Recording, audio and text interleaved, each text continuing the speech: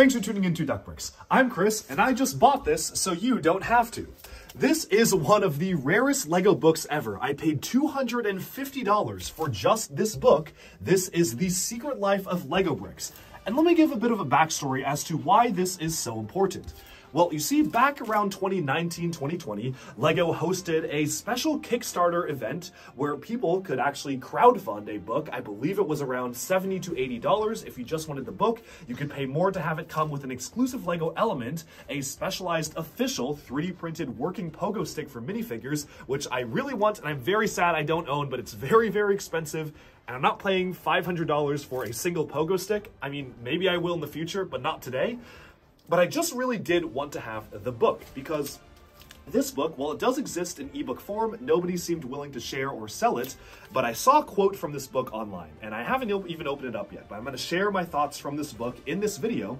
And it was talking about LEGO's policy when it comes to molds. And this is actually the book where we now know that it costs LEGO more money to keep molds around rather than just destroying them and maybe bring them back later. So the cost to store and maintain molds is more expensive than just getting rid of them and then maybe bringing it back in the future. I thought that was an interesting tidbit. Somebody who had read the book just kind of posted that as a comment online. I wasn't super interested in the book until I saw that comment because, I mean, if that's a pretty radical new piece of information to learn about how the LEGO group operates. And I wanted to see what else this book contained in terms of secrets. I guess the book is called The Secret Life of LEGO Bricks. Maybe it does have a lot of secrets in it. So I'm actually going to open it up right now on camera. And I'm going to really try to be careful with it because this is still shrink wrapped. So whoever bought this book and I got it from did not actually open it and read it. But what I'm doing is that because the information in this book is so hard to come by, I have not found any real reviews online. I've not found any videos, any websites that go through it. I figured, you know what, why not go through it in a video right now and kind of go through exactly the most important things. So here it is, The Secret Life of LEGO Bricks. Wow, this is a big book. What I'm going to do is I will read this in my own time and I'll kind of just go through and take some pictures of stuff that I find interesting so I can share it with all of you. Again, this is my first time even opening this book, so yeah, this looks really interesting. I'm quite excited to read it for sure. It was a very strange thing that LEGO was able to actually make a book specifically made for AFOLs. It was marketed towards adult fans of LEGO. They charged a pretty high premium for it on Kickstarter as well. And unfortunately, now that it has been finally shipped, it's 2023 now. I believe the Kickstarter process was in 2020, so it took them 3 years to just make it. They're not selling it anywhere else. You could only get it if you were part of that initial crowdfunding event 3 years ago. So very, very hard to come by. It's not the rarest LEGO book I own. I think the rarest physical LEGO book I own is the Inside Art of BIONICLE from BIONICLE G2, which is a treasure of my collection. And I definitely want to have, I mean, I've already put out publications on a video about that. I'm sorry I'm getting distracted because I'm seeing this book has concept artwork and prototype models of sets. Like there's concept art in here. Whoa, okay, so I'm quite excited for reading through this. Oh my goodness. Huh. Yeah, well, there looks like there's a lot of crazy treasures in here.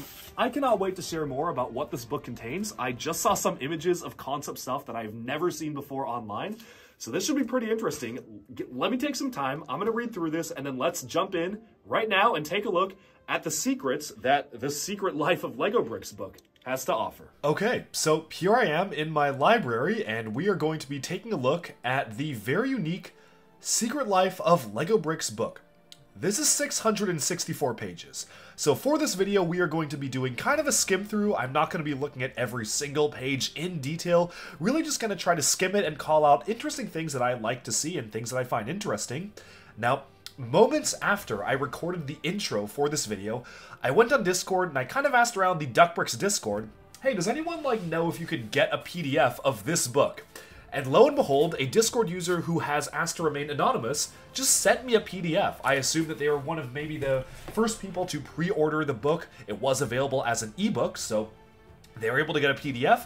They said it was okay to share publicly, so I have uploaded that PDF to Google Drive. I have linked it in the description below. So if you want to read this book, you can, right now, just go down in the description. You don't even need to watch this video. You can just go read the PDF down in the description below. So thank you so much to the user who sent this to me. This is I legitimately think, I'm not even joking here, I think the information in this book is pretty monumental. It is pretty serious stuff. It's pretty good stuff to know for LEGO fans. It's, of course, a lot of amazing concept art and lots of interesting stuff to see, like concept models and alternate designs and just tidbits and facts. Like, let me go on Discord right now, because I was just talking through the interesting things that I found.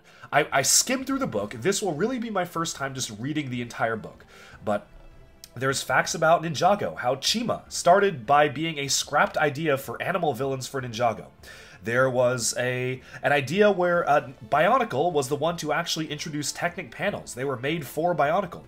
There was an early idea for Chima for mythological, like Greek mythology and stuff like that. There was, I mean, let's see. The idea for Ninjago, the gimmick, was supposed to be mini ball joints used for little miniature dragons before they realized that they couldn't get the mixel joints right by 2011, had to delay them, and that's how the spinners came about, is because they had to come up with something else.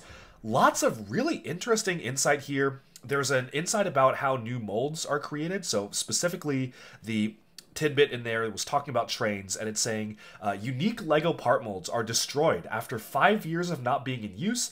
A strong case must be made to keep them around, and it is more economical to destroy molds than to keep them in storage. This is what I mentioned in my intro, and that's the exact quote from the book. So there's a lot of really interesting stuff to see here. I am very, very excited to go through this.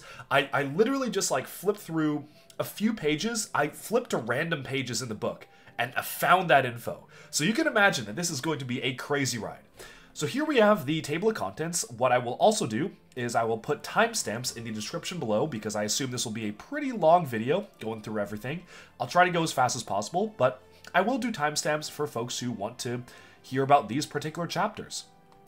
So first of all, this is the introduction. I skimmed through this briefly, but essentially, again, the way that this book arose was that via an online vote, fans chose to have the book be titled The Secret Life of LEGO Bricks. And that title was given to the author, and it was his job to kind of figure out, what book do I write about this?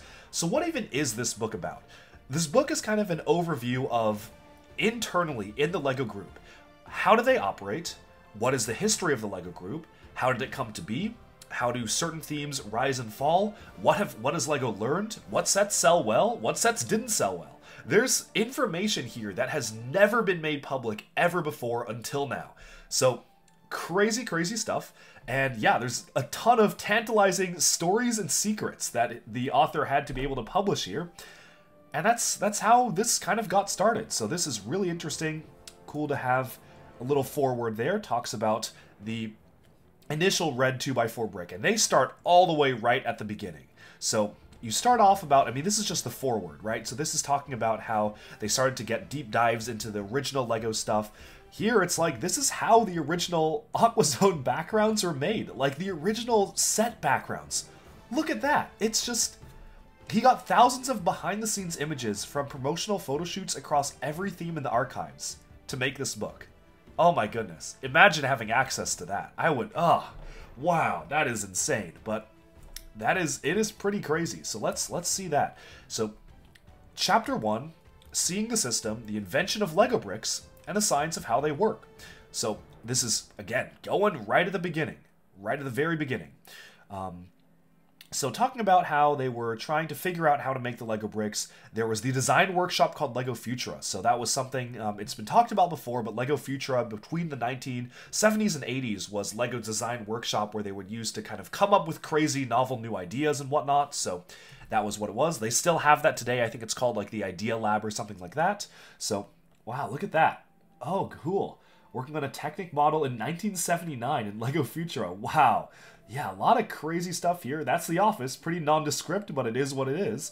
And that was, again, their new, like, crazy new concept office and building that they were being used. So we've got some information here. Again, I'm really trying to skim through this as fast as possible, so you can try to just absorb the most interesting bits of information. I think that most of the information in this the first few chapters here are publicly available. Maybe not like all of the images, but I think that all of the information here is basically publicly available. That we all know this already. It's when we get into later stuff that things get a little bit more interesting. I think especially there's a whole chapter on Big Bang themes and Nexonites and Chima and Ninjago, and even before that, Atlantis and Power Miners. Did you know that Power Miners was supposed to be miners versus zombie dinosaurs? Well, stay tuned, because they have images of that, and that looked crazy. But there's some wild stuff later on. Here is mostly just stuff that I think we knew, but I'll go over some stuff that I just find interesting. Again, this is my first time reading the book as well, so I'm kind of skimming it as I'm recording this video. They were talking about recycled plastic, and they only used marbled plastic for elements that were ultimately painted, like Lego trees. Interesting. So they weren't, so things wouldn't be wasted that were marbled. Okay. Search for stability. Right. We know all of this.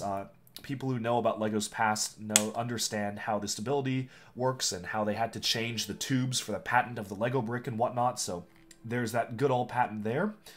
Seeing the system, yeah, I think I know all of this. If you do not know this, you can read it down in the description below, the PDF. Let me see, is there anything here that I don't know already? Okay, made out of ABS, yep. Ideal strength value must remain a secret. It is a defined number measured in newtons, so they do actually have like a specific number. Interesting, okay. Yeah, I think okay, this, I do want to read this. The role of element coach is different from element designer. Element designers work with model designers on a specific model. They concentrate on creating the perfect element needed in that model, whereas element coaches think about the whole Lego system and how new elements might be used across different themes. They encourage different teams to work together to avoid too many similar elements being made, and they want to make sure it's appropriate for age groups. Huh. Okay, cool.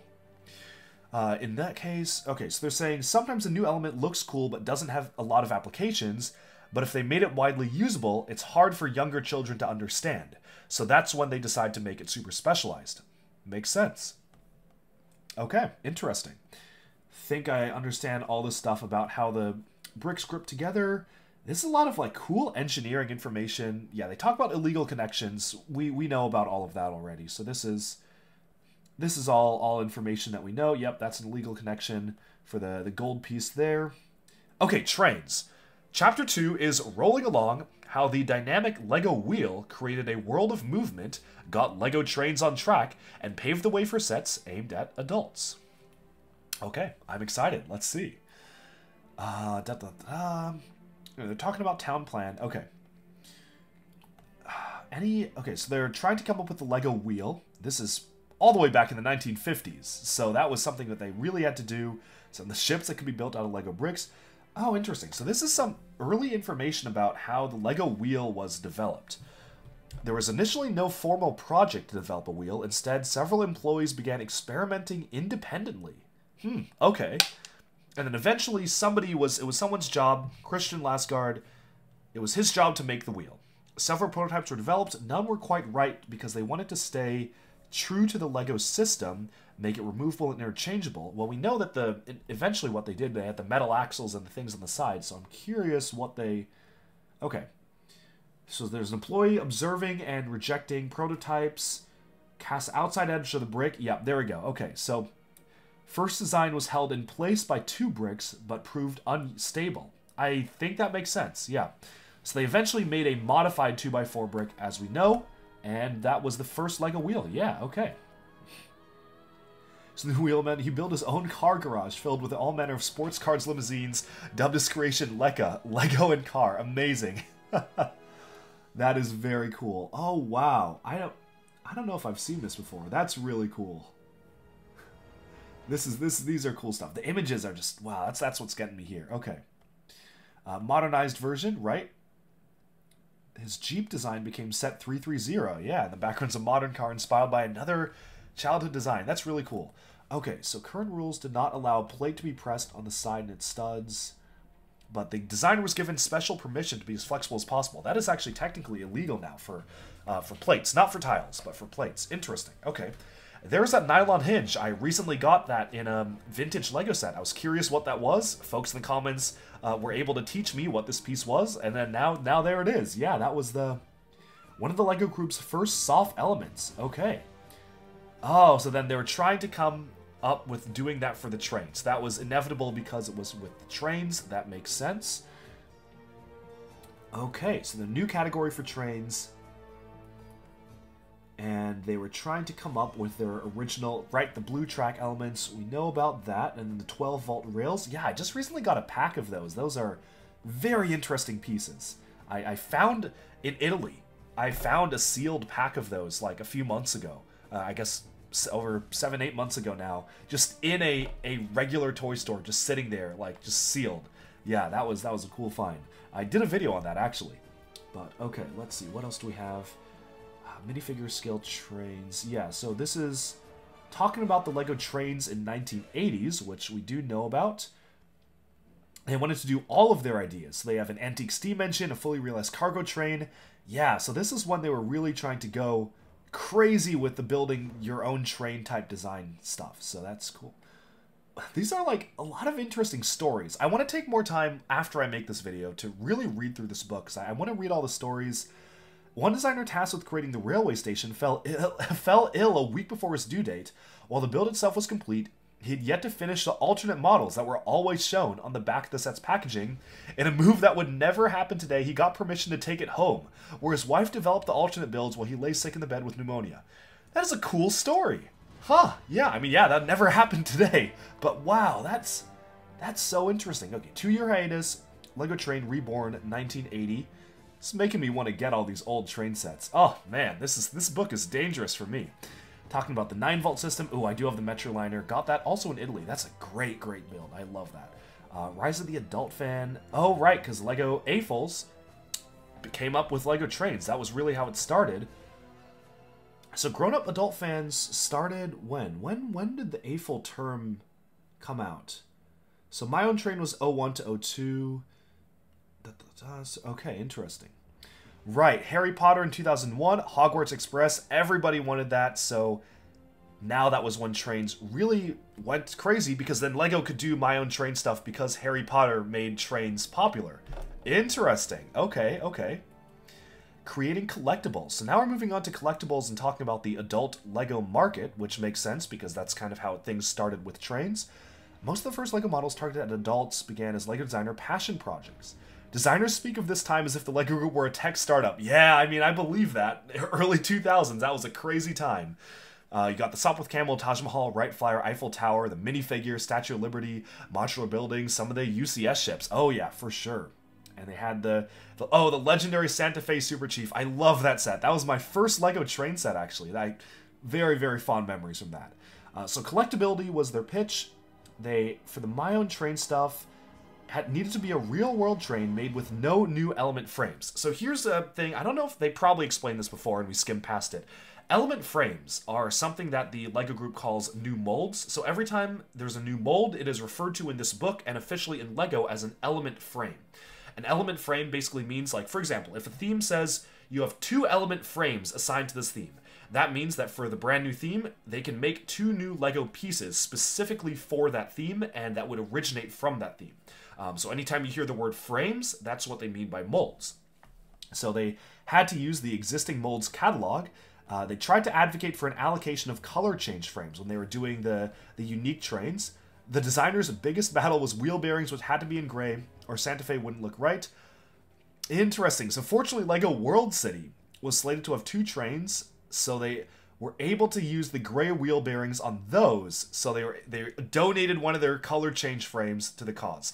So color change frames are taking an existing LEGO mold that exists as an existing piece and changing its color. So putting a new piece in a brand new color would be a color change frame. A brand new element frame is a completely new shape. So for instance, LEGO Ninjago might get a new blade element, and that is a new element frame, whereas if Ninjago got, okay, you can recolor a certain piece. Maybe they want to recolor something spring yellowish green for the Ghost line in 2015. That's a color change frame. So they got to, and teams can donate these one to another. I remember a recent anecdote was that the Jurassic World team had to donate element frames to the Harry Potter theme because they really needed it for new pieces, which meant that for a certain year we didn't get like any new dinos because it was some of those new frames were donated to Harry Potter. I think that was like 2018. Yeah, there's that amazing Santa Fe set. Oh, I love that set so much. Right, because they did another production run. Interesting, right, because it sold out really quickly, and that was really big for LEGO Trains. Okay, power functions. Let's see. culminated in power functions, which were interchangeable motors and stuff like that. Makes sense. Power functions doesn't really exist anymore, but they basically have existing elements that work the same way now. Ooh, okay. Oh, whoa. Okay, this is we're getting into the interesting stuff here. This is the mold storage. Whoa. Okay. I want to take a picture of that, actually. That's where they store the molds. So, here's where LEGO molds are stored. The LEGO Group has thousands of molds in active use every year, with even more on standby. Yep. Every one of them must be regularly calibrated, maintained, polished, and stored in a massive climate-controlled environment. Probably why it's more expensive to keep them than getting rid of them. Prior to the mid-1990s, when computers began making it possible to store information in databases, designers relied on an analog element archive, personal lists, and their own memories to know which parts were available and which were not. That is impressive. Retiring elements and destroying molds occurred rarely, only if a new and better element came along and replaced it. But by the year 2000, there were way too many molds, and that is when they had to come up with their policy of destroying molds. Makes sense? Yeah, is this...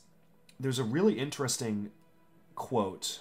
Maybe that... Yeah, that's here. Okay, well, we'll talk about that in a second. So they have to simplify the element library. Designers were asked to join a team to use their extensive knowledge of parts and colors to reduce the number of elements. So they're able to cut down on existing pieces. From 2000 to 2010, they were finally able to assign ID numbers and do the EBT. I think we know about the EBT, the Easy Builder System. I feel like I've heard someone mention that. They cut over 50% of the variants, only 45 wheels remained, with a fresh new guide for developing tires and rims only when needed, which I think the Speed Champions theme today now manages that sort of thing. In order to keep a healthy balance of available building elements, we regularly have to decide which shapes are exited in order to make room for all the new elements that are created each year. It became harder and harder to justify keeping train elements. Some designers were creative at keeping them active, like using the cowcatcher train elements as samurai mech shoulder decorations. Yep, that was a cool thing to keep on using that. Okay, I think this is probably the most important and notable page in the entire book, I would say. Because I've noticed that LEGO fans have a misconception nowadays at how saving molds work and how the LEGO mold policy works.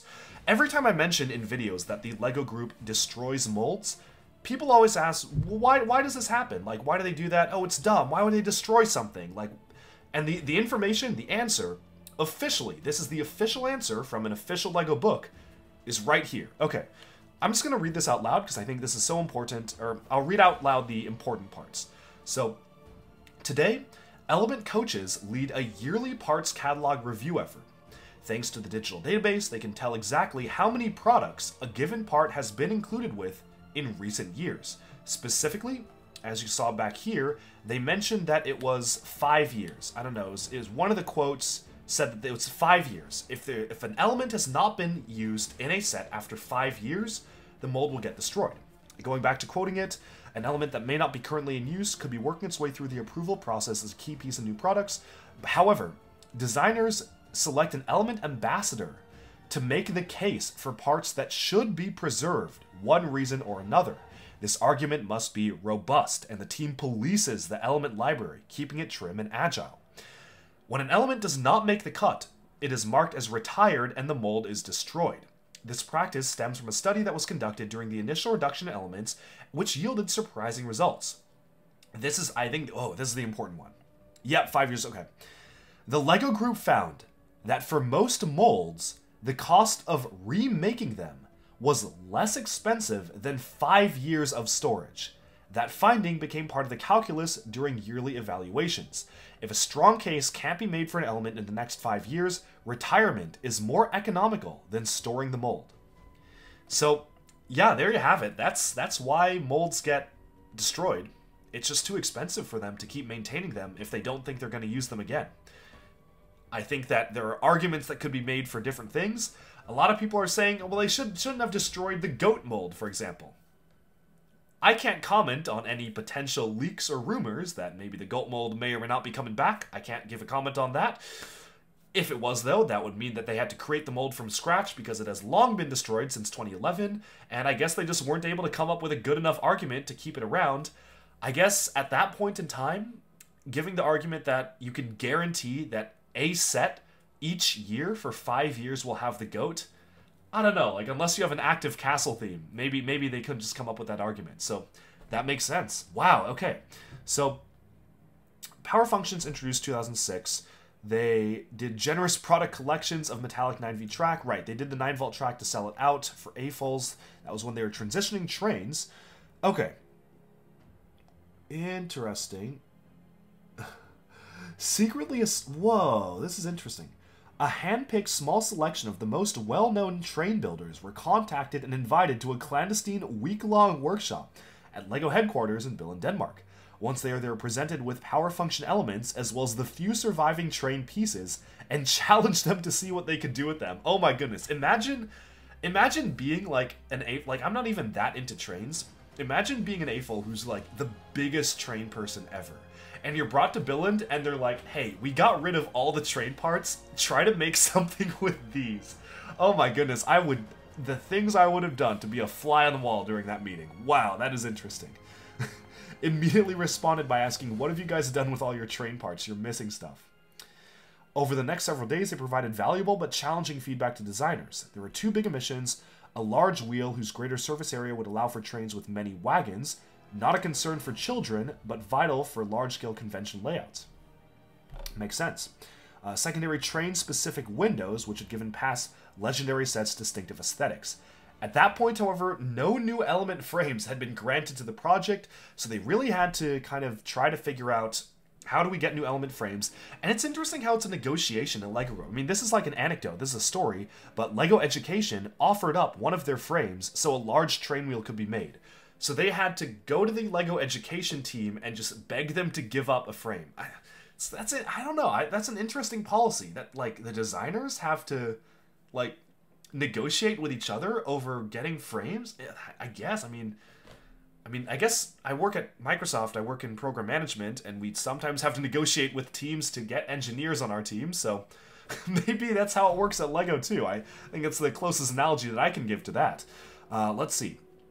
They wanted to do it. This is right. The Emerald Knight. A further challenge to do the train at the size they wanted. Another wheel was needed.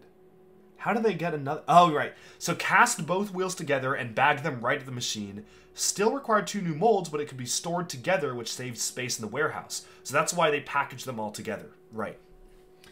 Okay. Another frantic call went down to the warehouse. Whoa, okay. The LEGO Education single donated frame could support 2 new elements, but the molds had not been destroyed, so they got to hold it off, and they were able to reactivate necessary parts for the train windows. So that's an example of the LEGO Group really listening to fan complaints that they brought in and said, you need to bring back those windows. And so they're like, okay, they weren't destroyed yet, so we can bring them back. Wow, that's crazy. That's so cool. I did not know that that was...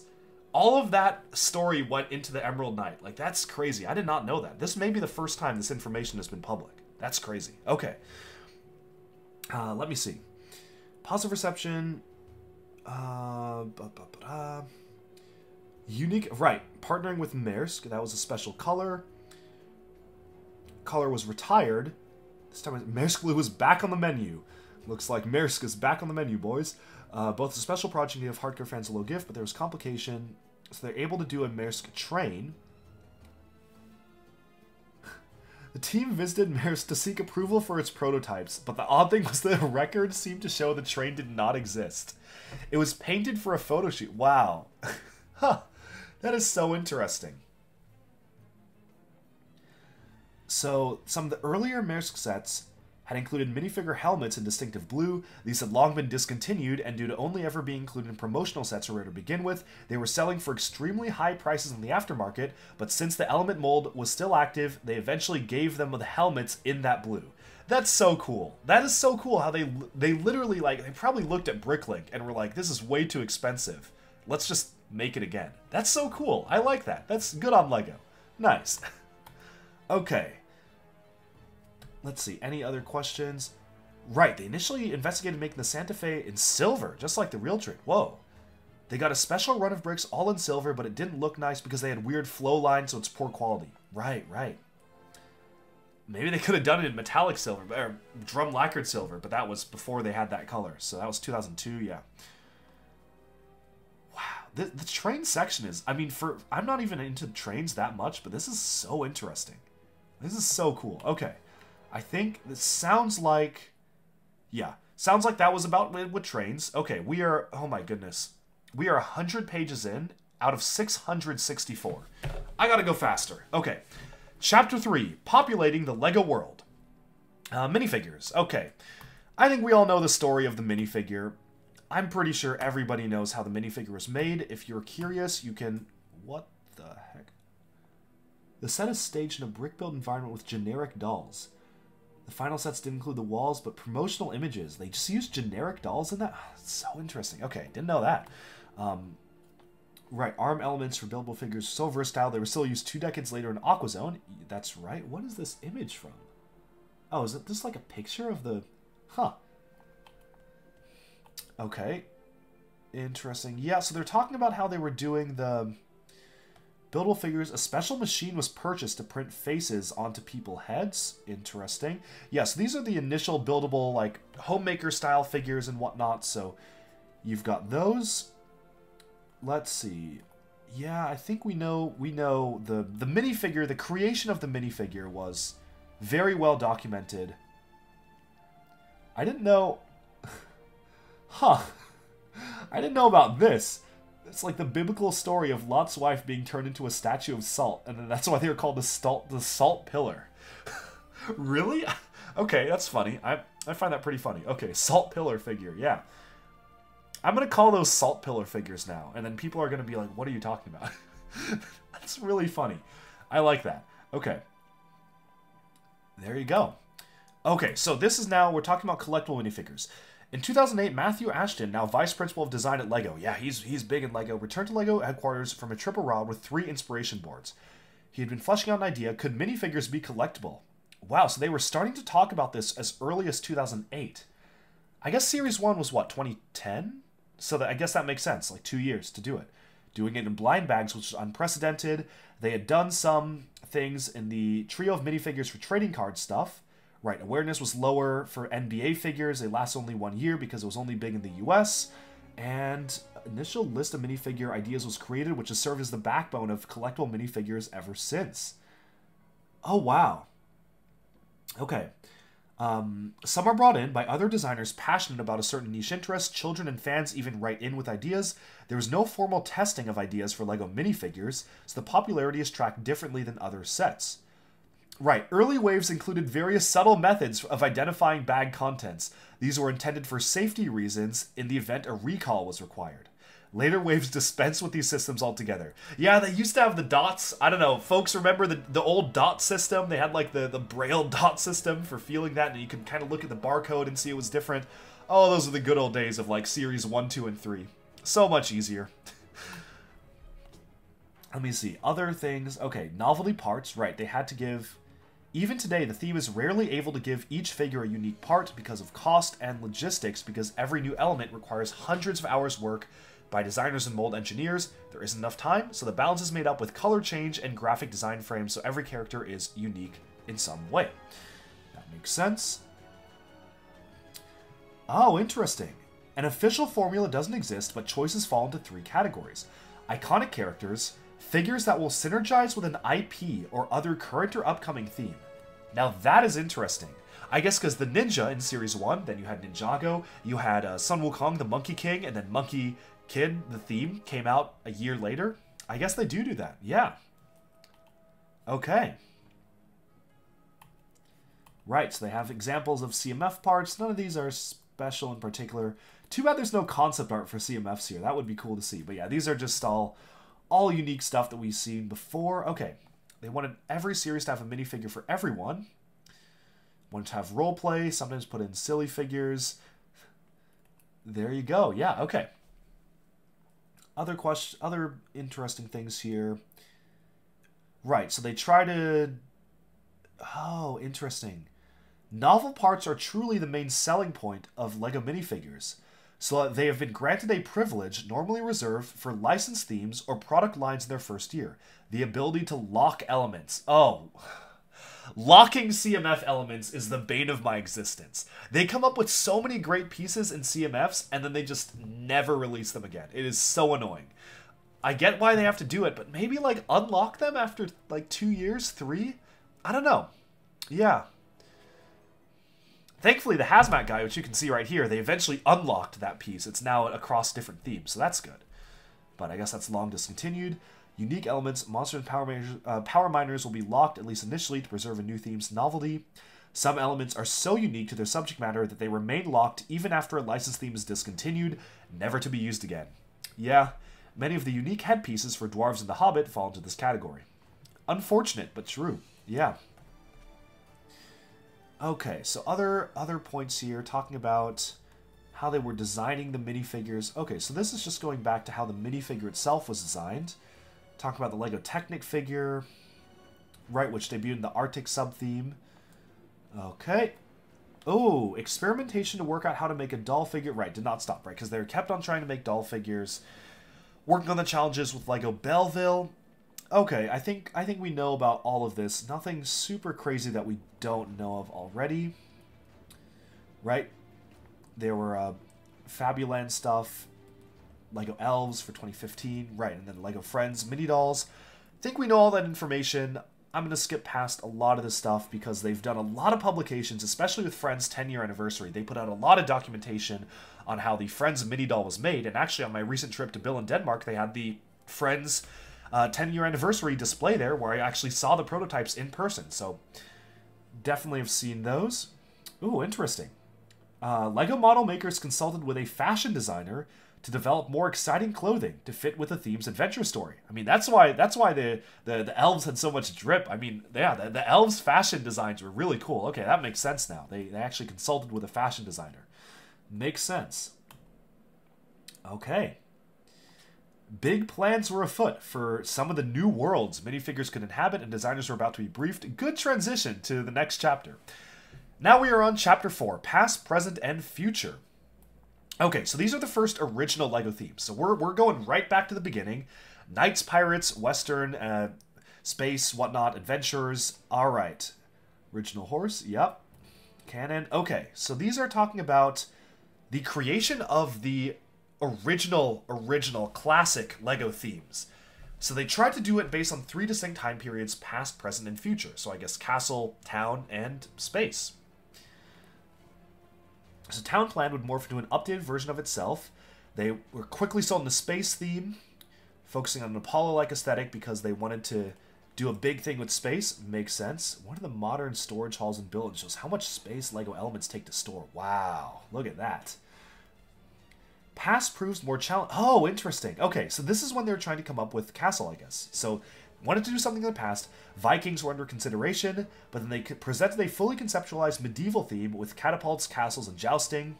So they liked it, but there were concerns. They took their mandate to never make war into child's play very seriously. That makes sense. And they wanted to limit the production of new molds, so they were encouraged to use existing elements already cast in gray rather than recasting elements in gray. Makes sense. This was the early days of LEGO, so that's, yeah. Swivel hinges were created to facilitate the opening of castles. That's right. Okay, very cool. Yep, they're still used today. How can they do a medieval theme without conflict? Right, so they had jousting and lances and whatnot. They did want swords, so they gave their blades the same name as a Danish utensil for cutting cakes. I love that. That's hilarious. Okay. Amazing. Right, because they were really against doing, like, warfare type stuff, so they had to really round off those swords. Oh, wow. Okay. If you're a child and you're playing with a friend, who would want to be the bad guy? Nobody wants that. That is so funny. Okay, let's see. What else do we have? More information about Castle. Talking about the yellow castle. That's right. Armor sticker wields the cake-cutting utensil. That is so funny. Okay. These are early stuff. Talking about LEGO Castle's friendly competition, not battles. That is, I guess that's how it started. Early brick-built horses in promo shots, but they wanted to mold horses. Right. The early one had a thinner front leg, and then eventually they changed around with the new version for Lord of the Rings. The castle wall panel is 5 studs wide instead of 6 because we had the 3 studs long arch element. Oh, interesting. Okay, so that's why... because they would have to use the 4-stud wide arch too big for an actual castle. Wow, interesting. Cool stuff. Several sculpts of the horse. Oh, I know the story. I know the story. This is so funny. This is the funniest thing. I don't remember. Where did I read this? I read this somewhere, but yeah, this is a public story. I'll repeat it now because it's cool info. So there were 2 versions of the horse mold. One was okay and one was slightly wrong because one of the feet were too small. However, the incorrect version was delivered to the engineers, but they messed up and no one noticed it. So they made a massive one and they were like, whatever, but one of the front legs is a little bit thinner than the other ones. So forever, Lego horses had like a wrong size of foot. But then eventually when they made a new horse for Lego Lord of the Rings, it was fixed. So that is very funny. Okay, let's see. 6 years of consistent sales for the Yellow Castle Knight's Joust. Designers left nothing to chance. They're trying to do different types of things. Oh, interesting. So initially they wanted to do ancient Rome. I haven't heard that before. Oh my goodness. There are so many good ideas. Look at... Okay, so let's read through this. This is so cool. Initially they wanted to do ancient Rome, going as far as to build a whole assortment's worth of buildings with classic columns, chariots, and more, but the idea was dropped due to the popularity of an Asterix the Gaul TV show in Europe at the time, so I guess they didn't want to conflict with it. Oh, well, that's unfortunate. That would have been really cool. It suggested the Jules Verne-inspired theme that was an entire theme's worth of models, a large Nautilus-like submarine. Oh, why didn't we get this? I mean, they're about to explain why. Children didn't know Jules Verne from a 12th century monarch. The only reaction from the clearly confused room was one boy who declared, the guy who made these things must be bonkers. RIP. Children's test audiences are the bane of my existence. There are so many cool ideas that are just thrown out because they don't go well. I think that would have been so cool to get Jules Verne-inspired Lego sets. Oh, okay. So no, like that. Vikings came up again. It was developed for a second time, but eventually, I mean, didn't happen until 2006, along with several other ideas. Western, pirates, and a Napoleonic Wars theme eventually dubbed Europa, which we have seen pictures of from Brick Journal. So the challenge of the latter ideas was how to avoid conflict, so that's why Europa got removed. So sad we didn't get that. Very sad about that. So that was, you know, it is what it is. When placed in the minifigure's hands, Lego bows appeared to be only held, not aimed. Was that, like, intentional? I guess that was, like, the point for that. Huh. Trusting that children would know what to do, they began to assign specific color schemes for the factions, right? The Black Falcons had darker colors, and the Lion Knights had brighter colors. That makes sense. Okay, pirates on the horizon. This is introduction of Lego Pirates. They didn't have to be good versus bad, they wanted to make it lighthearted. That makes sense. Romans was still a potential theme at this time, so it would still be an option to use boat hulls across both themes. Ugh. I really wish we got... Imagine if we got a vintage Lego Romans theme. Oh, that would be so cool. Wow, okay. I guess that just didn't happen. Interesting. Cannons could be used in Western, Europa, and pirate settings. Oh, I wish Europa happened. Synergy related to weapons actually ended up counting against Western, because rivals and six-shooters shared too many similarities with modern weapons, eventually led to Western being scrapped, I guess, until later. So, yeah. Okay, so they began to develop Europa, Western, and Pirates with a winner to be decided later. Thus began one of the most intensive periods of element development in decades. Okay. So, obviously we know who won. Pirates. Sadly, we did not get Europa, which I'm very sad about, but I mean, I think if I had to choose one, I would pick Pirates as well, so I guess that makes sense. Ooh, raised base plates. Okay, history of raised base plates. I'm learning so much here just reading through this. Okay, until this time, base plates had always been flat pieces of plastic, but they wanted to expand beyond or above ground level sheets. Okay, makes sense. They could do Napoleonic forts, mesas for western villages, castles on mountains, and islands rising to the sea. They wanted to do vacuum forming, right? So we know how these are done, vacuum forming, and we know why they can't do it anymore because it's really hard to do the printing and get those to line up nowadays. So that was how that worked. Yeah, the Achilles heel would lead to its eventual discontinuation and was present right from the start. 3D base plates were often so large that often little was left in the budget left for the bricks that needed to build a model on top of them. So the design technique, that while it was hidden by colors and genres, were because they just had to do big towers and stuff like that. Okay, yeah, so that makes Makes sense as to why they had to get rid of those. Billowing sails, before this they had not done cloth elements, so they were starting from scratch. Sails would become the ship's most dominant feature, whether Roman, Napoleonic, or pirate. It is so sad that we only got one out of those three. Oh, and that's why they had to kind of push them together to make it look like they were billowing in the wind. That makes sense. They could do it for pirate Roman sails, but Native American teepees and whatnot. Okay. Pirates had been chosen over Western and Europa, but if pirates reproduced even some of Castle's success, there would not be adequate manufacturing capability. Huh. Right, they didn't want children to be distracted and move on, so they didn't want things to sell out. So they delayed pirates for several years, even though it was ready, so they could increase capability so they could support both themes. It was the right decision. That is smart. That makes sense. Pirates was just as popular as Castle. Okay. Let me see. So then this is starting to go into flags for factions. So you got the Forest Men and the Ghost, the Lion Knights and the Dragon Knights and whatnot. Oh wow, I like that image. I don't think I've seen that image before. Showcasing all the different factions together. You've got like the Lightning over here and the Ghost. Wow, this is so cool. Huh. I like that image. I don't think I've seen that one. I'm sure like it was published at some point. I just didn't see that one before. That's cool. Okay, so the Robin Hood hats for LEGO Castle, trees and secret hideouts added novelty to the LEGO Castle theme. Makes sense. Okay. New elements with the Jolly Ghost. Yes. Okay, official factions for space stuff. Yeah, so that was Space Police. Blacktron were officially the bad guys. That's right. Castle began going dark with Wolfpack, so they were kind of the villainous emblem there. Makes sense.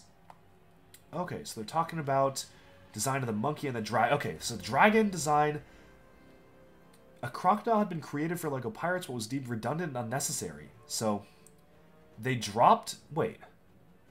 Hold on. A crocodile. So they didn't actually introduce the crocodile until later. Right.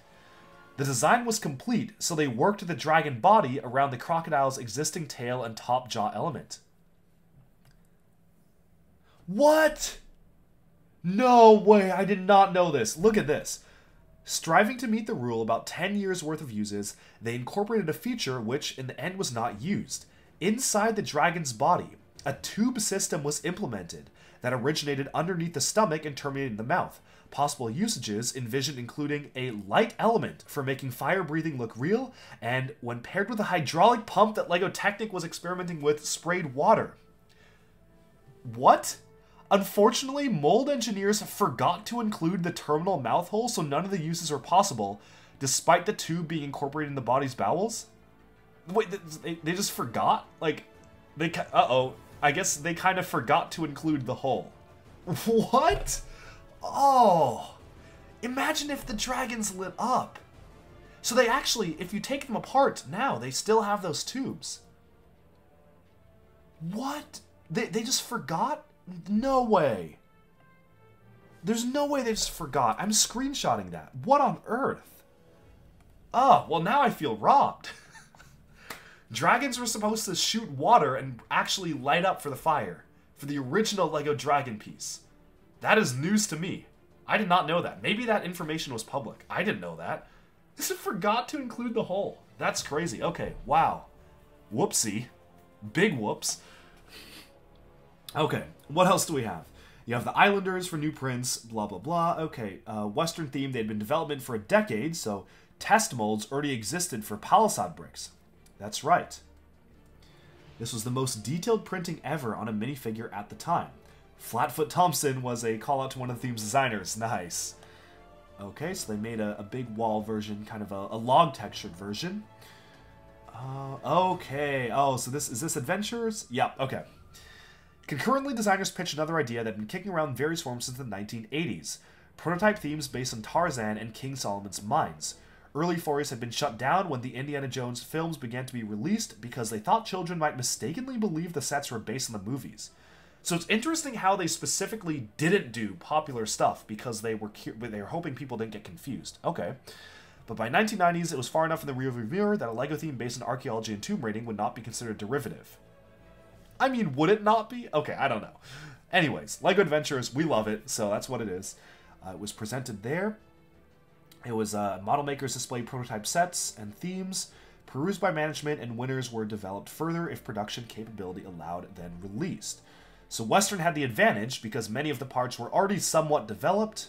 Makes sense, because they were working on it for a very long time, so there we go. Western beat Adventures 1996 to the first slot. They were inundated with requests for Native Americans to go along the theme, so it was requests for stuff to happen. Okay, so they already had that ready to go. Wow, that's interesting. No magazine box or promo material ever placed them in conflict with either the cavalry or frontier townsfolk. Yep, that is true. 1998 was LEGO Adventures. Then they completed the 4 big historical themes: Castle, Pirates, Western, and Adventures. Now today, we have none of those. Oh, please come back, Castle. I kind of come back, but yeah. Okay, so Adventures took a final bow when just before the launch of a licensed Indiana Jones theme. Yeah, that's how it works. Okay. Tidbits on that. Advent of Harry Potter in 2001. LEGO Castle temporarily bowed out because they didn't want conflict with that. Yeah. It's a shame that all the licensed themes kind of took over these original ones. Fantasy era had a resurgence. That's right. Theme... What? The theme lives on with individual sets released every few years. No, it doesn't. I mean, I guess if you count the Lion Knight's castle, but that was a one-off. Okay, 2008, Fantasy era.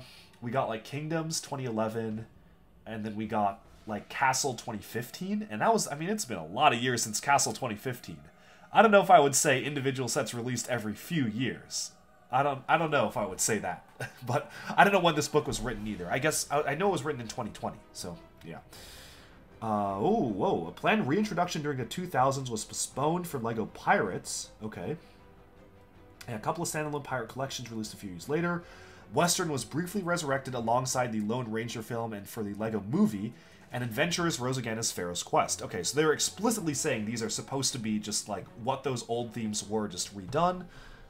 During those amazing decades, they helped drive the growth of the LEGO group. Companies should look to the future, and to do that, they had to follow another group of designers to do that. Okay, Chapter 5, an entire chapter on monorails and roller coasters? Oh, this is going to be a fun one. Okay, we are on page 200 out of 600. How long has this been? It's been it's getting late. Okay, let me try to go quickly. Okay, Chapter 5, Monorails and Roller Coasters. How the legendary LEGO Space Monorail raised the stakes on innovating new LEGO elements. Let's read this. I'm very excited for this chapter. Okay, let's do a monorail, someone shouted. The excitement was palpable. In 2016, a small gathering of designers was discussing a new initiative that had come down from management that called for the creation of a whole new play experience. In 2016? Oh, the roller coaster. Okay. Makes sense. Landed a call to create a wow moment for children by introducing a new type of movement to the LEGO system. One of those options was a new rail system. So a lot of people wanted to do a monorail. Modern monorail, unknown to... Okay, wow. So this is like when they were trying to bring back the monorail to LEGO, and they eventually went with roller coasters, but I guess that was spawned from wanting to do monorail stuff. Unknown to all the team members, history was repeating itself because the first monorail track elements were conceived out of an effort to create new and different play experiences. Okay. New Frontiers LEGO Space. So obviously we know the monorail came out with LEGO Space. Just reading through this. I think I know the history of the monorail before. Right, because Epcot, and they were inspired by that. Public transport of the future. And let me see. Okay, prototyping the monorail track elements. Yeah, okay. So this was... Oh, this was really cool. Yeah, so this was when they started doing factions for LEGO Space. Came up with the transparent quarter dome. So suggested the advanced civilization. They have big domes. Okay, makes sense. Yeah, I think all of this is pretty self-explanatory. A lot of cost. So space alone could not support the cost. So that's why they had to... Right, the rack winder. Oh, originally created to facilitate working elevators. Huh, interesting. But designers found many other uses for it over the years. That was a good set of pieces. Okay, reading through this, element families. So this is talking a lot about, like, yeah, the bow slopes and curved slopes. That's an element family, and that's, I guess, where the monorail came from. And, okay, so pitch to develop the monorail for joint use in LEGO Town and LEGO Space, because there are a lot of potential synergies. Onboard motor, no transformers or metal elements, then they could just make them out of plastic. Absolutely.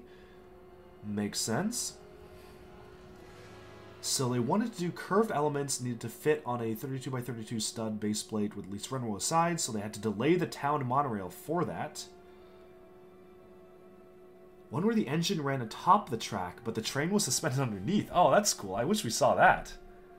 Came down to a pair of designs. When nobody could design between them, their respective creators were tasked with combining the best parts of each into the final design that made it into the box. Wow, lots of cool info about getting the monorail together for this. Everything came together when Futron was released with 25 new elements as the first official LEGO Space faction.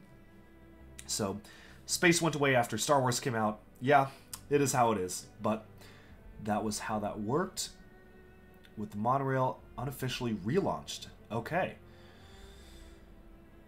We have a brainstorm. A roller coaster would be fun, but they wanted to do something cool for children. Okay, a new track. 3 decades later, a small group of designers in 2016 debated whether a new monorail could bring a new wow response for children. Reviving LEGO Space's largest set type was not the only rail system floated for consideration that day. There were 3 proposals brought to management. First, a monorail. Second, a new train track system that would facilitate different types of trains. Huh, okay, interesting. We still haven't seen that. And third, a roller coaster track system. Each of them was put through the target audience children. Okay, well, like, kids obviously picked the roller coaster. I think that makes sense. More interested in the roller coaster than monorail. I think they could have done both. I don't know why they had to pick one, but I think it makes sense. They use as girders and whatnot and jousting knights and stuff like that. So, yeah, that was how they did the roller coaster platform for that. So monorails lost out 2016 and weren't made again. Maybe they'll make them again in the future. I mean, I feel like now's the right time, right? They're kind of bringing back old hits nowadays and kind of going back to LEGO's past. I think it's time to bring the monorail system, or make a new monorail system. That would be cool. But this is talking about the roller coaster doing... They're kind of jumping around. Okay, so the book is kind of jumping around on developing the monorail, the old monorail stuff, as well as the new roller coaster. So now they're going back to the roller coaster. It was worth it to be utilized in the flagship model, but has varied applications. Absolutely, yeah, it has so many great usages for those. Okay, Chapter 6, Everyday Life, LEGO City, LEGO Town, LEGO World City. There we go, let's take a look. Okay, LEGO Town, talking about how that was formed. Okay, talking about how they made minifigure stuff. Right, when the first minifigures came out, the builds didn't accommodate minifigures because they wanted to rush the minifigures out before somebody else beat them. So, yeah. Oh, is this talking about the headlight brick? Yeah, the Erling brick. Okay. Yeah, talking about the Erling brick. It fused a 1x1 brick with various glass-like protrusions. Then they split it into the headlight brick. Obviously, it's one of the most useful LEGO elements ever. That's a really good one. And the 1x1 round stud was invented in conjunction with the Erling brick to create headlights. Oh, that's interesting how they were made together. Okay, so this is back to like old history stuff with LEGO, so it's going back into the good old days. Oh, this is cool. Well, let's read through this. In 1985, wow, that's a variant was approved that can... Oh, right, because that's the 5-stud side. 1x1 with studs on all 5 sides. This was greenlit because the single-axis one could build through the brick along top to bottom is consistent with the LEGO system. Makes sense. They didn't throw out the finished prototypes for other sizes, not be the first team to use it. Yeah, okay, so that was all how the studs on the side bricks got made. And designers won because licensed sets required brick-built hulls and stuff to be done, so stuff like this. Oh yeah, that was done for Star Wars. While not released until the early 2000s, the design for the 1x4 brick with studs on the sides was developed in the 1980s. Wow. It's crazy how long things are in development sometimes until they get greenlit. Okay, road plates. Ooh, I wonder if they will talk about the new road plates. Although maybe when this book was written, that they were just... The new city road plates, were those 2021 or 2020? Maybe they were just coming out, so that he probably couldn't talk about them. I don't know. Designers engaged in several experiments, or when this book was written, yeah. Okay, so road plates, They had to create... So they originally had the town plan mats. That's right. Oh, early roleplay experiment. Oh, whoa, look at those. Connected a variety of models, some of which became official sets. These road plates were never produced for sale. Whoa, look at those. I've never seen these before. Interesting. How to connect different sets together. Whoa, look at... That's funky. Those are like base plate, like thin base plate pieces. Huh. I mean, they're kind of close to what we eventually got. The rounded ones obviously became squares and everything, but I mean, look, whoa, that's funky. That is so weird. Okay, interesting. Cool prototypes to be shown here. Okay, let's see.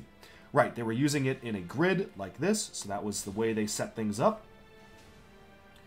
They were running into similar issues. Right, standard bricks, so base plates could not be made any thinner. Right, they were trying to make base plates continuously thinner, so... A display for LEGO Space where it shows how road plates were initially intended to make this theme function like LEGO Town. Yeah, makes sense. This became one of the only sets to include, or first sets to include an 8x32 stud baseplate extension. Right, so that was to go on. There were a couple of issues because they needed to make them perpendicular to the roads and there wasn't enough space, so they had to make an 8x32 stud-wide baseplate. Despite being popular, each had high production costs due to the sheer number of bricks. They had to come up with something different. Whoa! An employee rounds off the edges from an 8x32 baseplate by hand. Using a hand-operated machine? They did this by hand? Whoa, okay. Such manual processes made this baseplate hard to produce. Expensive to produce. I mean, yeah, I bet. Wow. That's why they're so rare. Okay. The fire station was notable for its liberal use of windows, and a transparent sheet was made to mimic a pane of glass. Right, that was when they were doing big windows without blowing the budget of dual molding them. Building bigger, space for such buildings was no longer needed because they were redesigned. That makes sense. After the late 1980s, they were usually only included in airport sets for use as runways. We know that. Okay.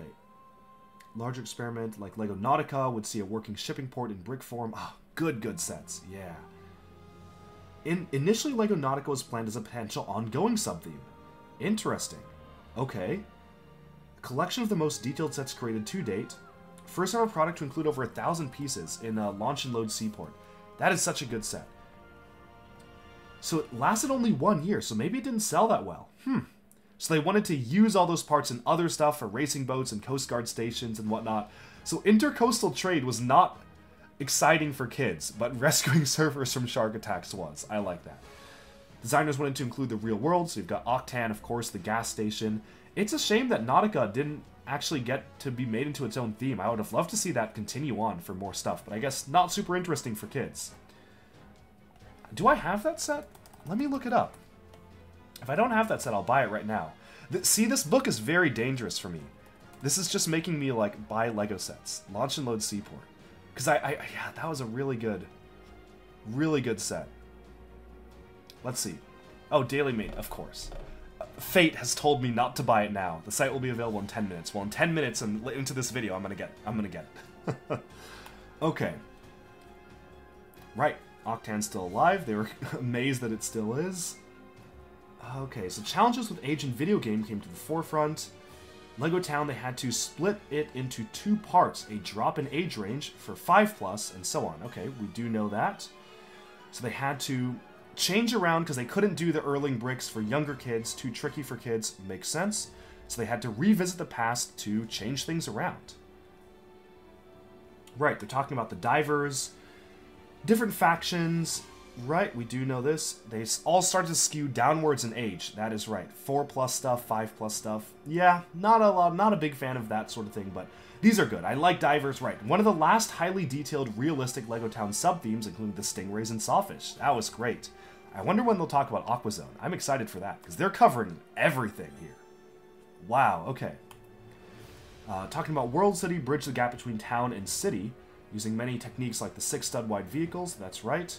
They were designed to make subtly futuristic. That is right. That was World City. And then Lego City, 2005. So we've got Lego City, which is now around today. Let's talk about superheroes. Okay, so they're trying to bring in new fans into LEGO, so that's why they have superheroes. Okay. New elements in 2005, an updated version of the large panel brick that was molded like the old castle wall panels, which allowed, yeah, efficient use of raw materials. Yep, to make buildings bigger and bigger. This was even more efficient because it has less plastic, that's right. Okay, deviation from traditional subject matter came in 2009. Castle was in the final year, and they wanted to have synergy. Right, so medieval market village. Right, so they had developed a city element, right, for pigs and cows, so they launched at the same time, so city and castle partnered to do this together. That was so cool. Yeah, that was a great time. LEGO City was also doing space, jungle, volcanoes, underwater, and Arctic. That's right, we did get that, so that was very interesting to see. Yeah, okay, cool stuff. I think, yeah, we've seen this image before. We've seen that before for the cows. I believe we have seen everything. Okay, time for Chapter 7, Technic. Oh my goodness, this is going to be a long video, because we're page 287 out of 664. We are going very slow. I'm going to try to go faster. My apologies. I know people want me to make shorter videos. This is not going to be one of them. I'll tell you that right now. But, yeah. Okay. Wanted to introduce mechanical functions to LEGO. You have early axles. Okay, maybe I should break this up. Maybe I should break up this video into multiple sections. Maybe we will end this video. No, but I do want to cover the whole thing in a video. I'll go quick. I'll go quick. This is a more informal video, as you can tell. It's mostly kind of just me discussing and reading through this book, which I hope you enjoy. I hope you like this sort of thing. Right, gear and axle elements to make working vehicles like the tractor.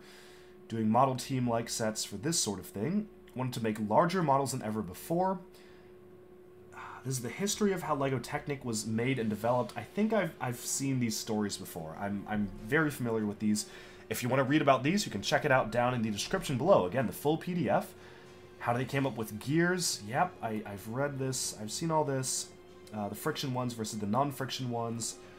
Functionality, yeah, okay, so I think I'm very familiar with the history of LEGO Technic because I've gotten really into that, and they had outriggers, so they had to come up with outriggers. Oh wow, so they had to make a new lift arm. Right, okay, there you go. So, development of the Technic lift arm there, securing the niche, primarily for children who stayed with the brand longer than their peers, so older kids. Yeah, that makes sense. Technic has always been for older folks. Supercar was a phenomenal feat. Oh yeah, that's a good set. During the mid-1990s, Technic reached sort of crescendo because they made the Supercar, the Control Center too. Oh, that is a good set. I love that set. Probably one of my favorite Technic sets, the Control Center one. That was good. Space Shuttle was great. First model to use LEGO Technic beams in construction. Right, those are the beams right there. There you go. It's a great build. Because they couldn't use flexible hoses, so they had to use beams. Oh, so the Space Shuttle necessitated. Wow, a fateful decision was made. All the team wanted was a part for their Space Shuttle model, but they inadvertently facilitated the next big leap in Technic evolution. They developed a special element with both a straight and angled portion. There was no logical place to incorporate studs because mounting them on any surface would mean they bent away from each other. So they elected to model the new part's geometry in more of a lift arm than a LEGO Technic brick, cast it with the same height of one module, but the width was a full module to give it more strength. So the first LEGO Technic beam had been born, specifically developed for the Space Shuttle. So everyone was happy with it, and they finally made it for other stuff. Oh boy, I need to get the barcode reader. That's another one on my list. I'll buy it right now. Oh, so dangerous for me. I do want that barcode multi-set. So once we get Bricklink back up and running, that'll be we'll be spending some money tonight on this video. Okay, so yep, Super Street Sensation. It was the first Technic model to include beams, flexible hoses, and new decorative plates in the same set, so you've got those panel pieces. One of the theme's most realistically shaped vehicles to that date. Other points of discussion including Mindstorms, Bionicle, and Studs. Mindstorms, yeah, we'll be getting to Bionicle, don't worry. Bionicle, that's a whole chapter to itself, so. There were several possible directions for LEGO Technic to take. Should it continue to evolve the types of models for which it had been known for the last 2 decades, or should it move into robots, or perhaps into Bionicle-style action figures made into entirely new pieces? The other matter under discussion was the question of studs. So they were oh, whoa, really? I didn't know this. The flagship set, 8466 Off-Roader, was prototyped using 2 different construction methods. One was a mix of Technic bricks for the internal structure, with beams, hoses, and plates adorning the exterior with a variety of functions. The other version used only Technic beams, both for the details and interior structures. So they were not ready for release because there weren't quite enough connections, but everyone could see they were only a couple of components away from an entirely independent LEGO Technic system without a stud in sight.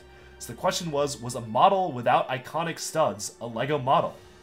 Well, I think we know the answer to that one, and BIONICLE would like a word. Yeah, okay.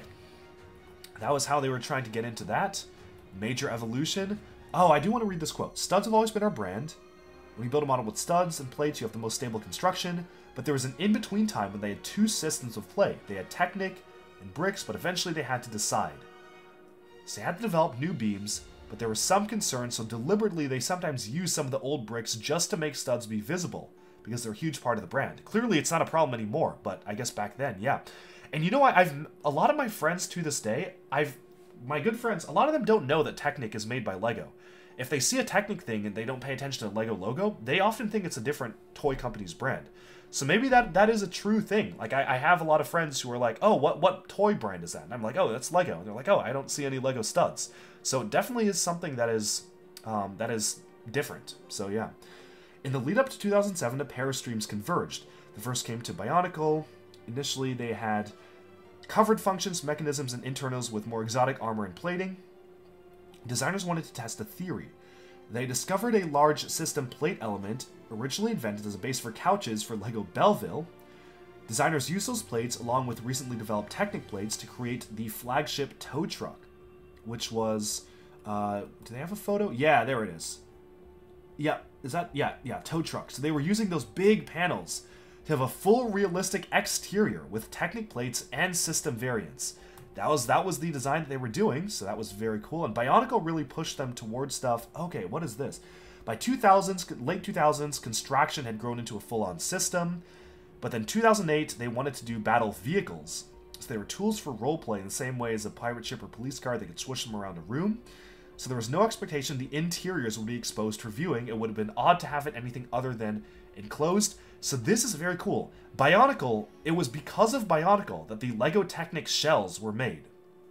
With the Rocco T3 and Axelara T9, they had the big shells being made. They just made the one curved shell, but eventually they started to use it for LEGO Technic.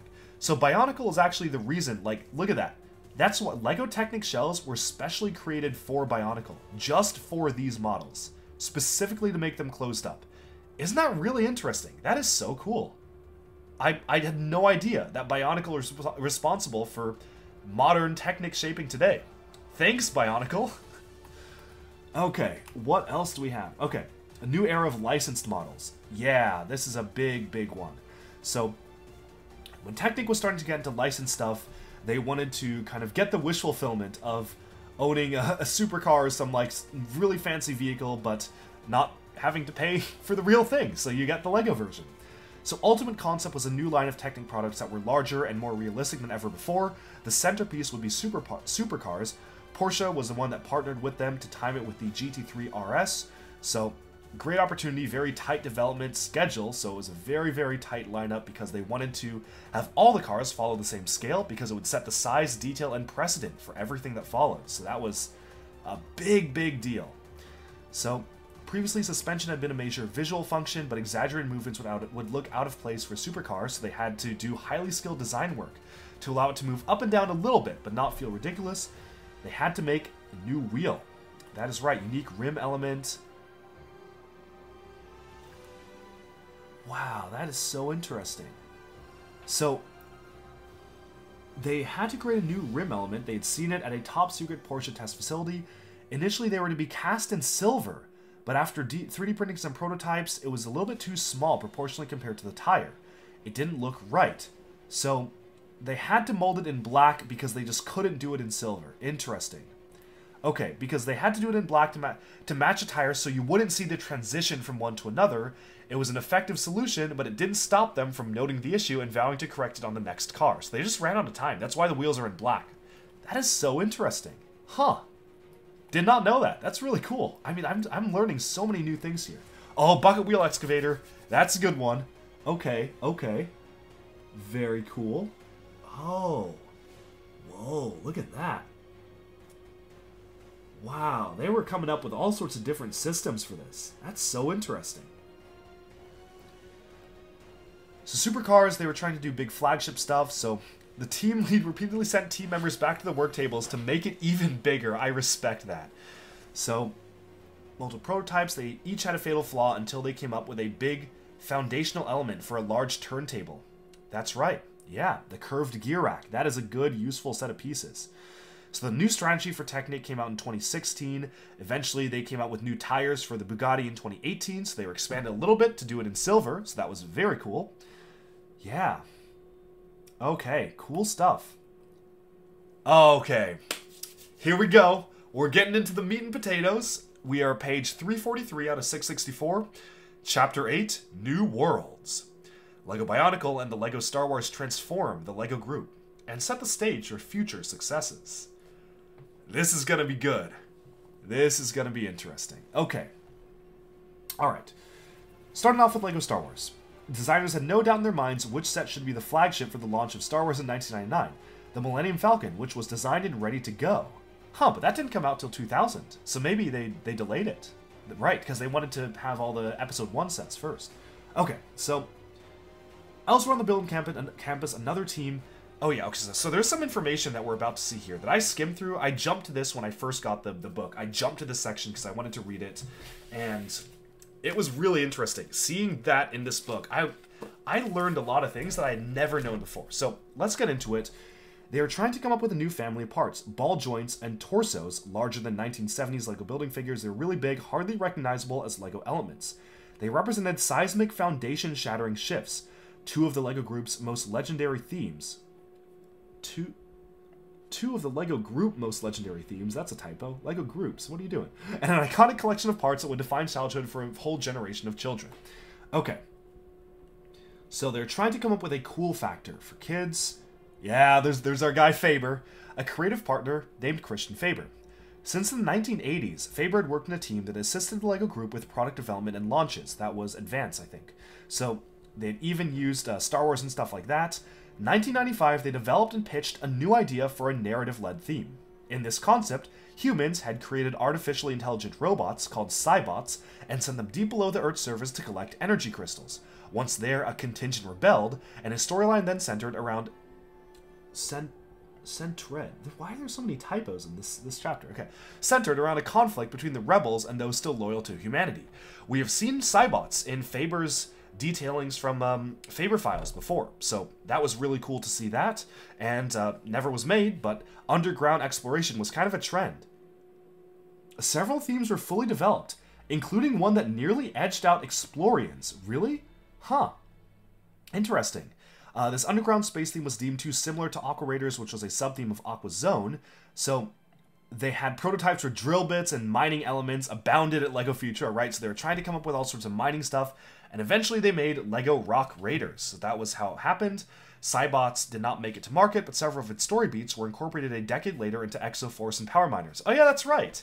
Huh. Yeah, the humans versus robots, yeah.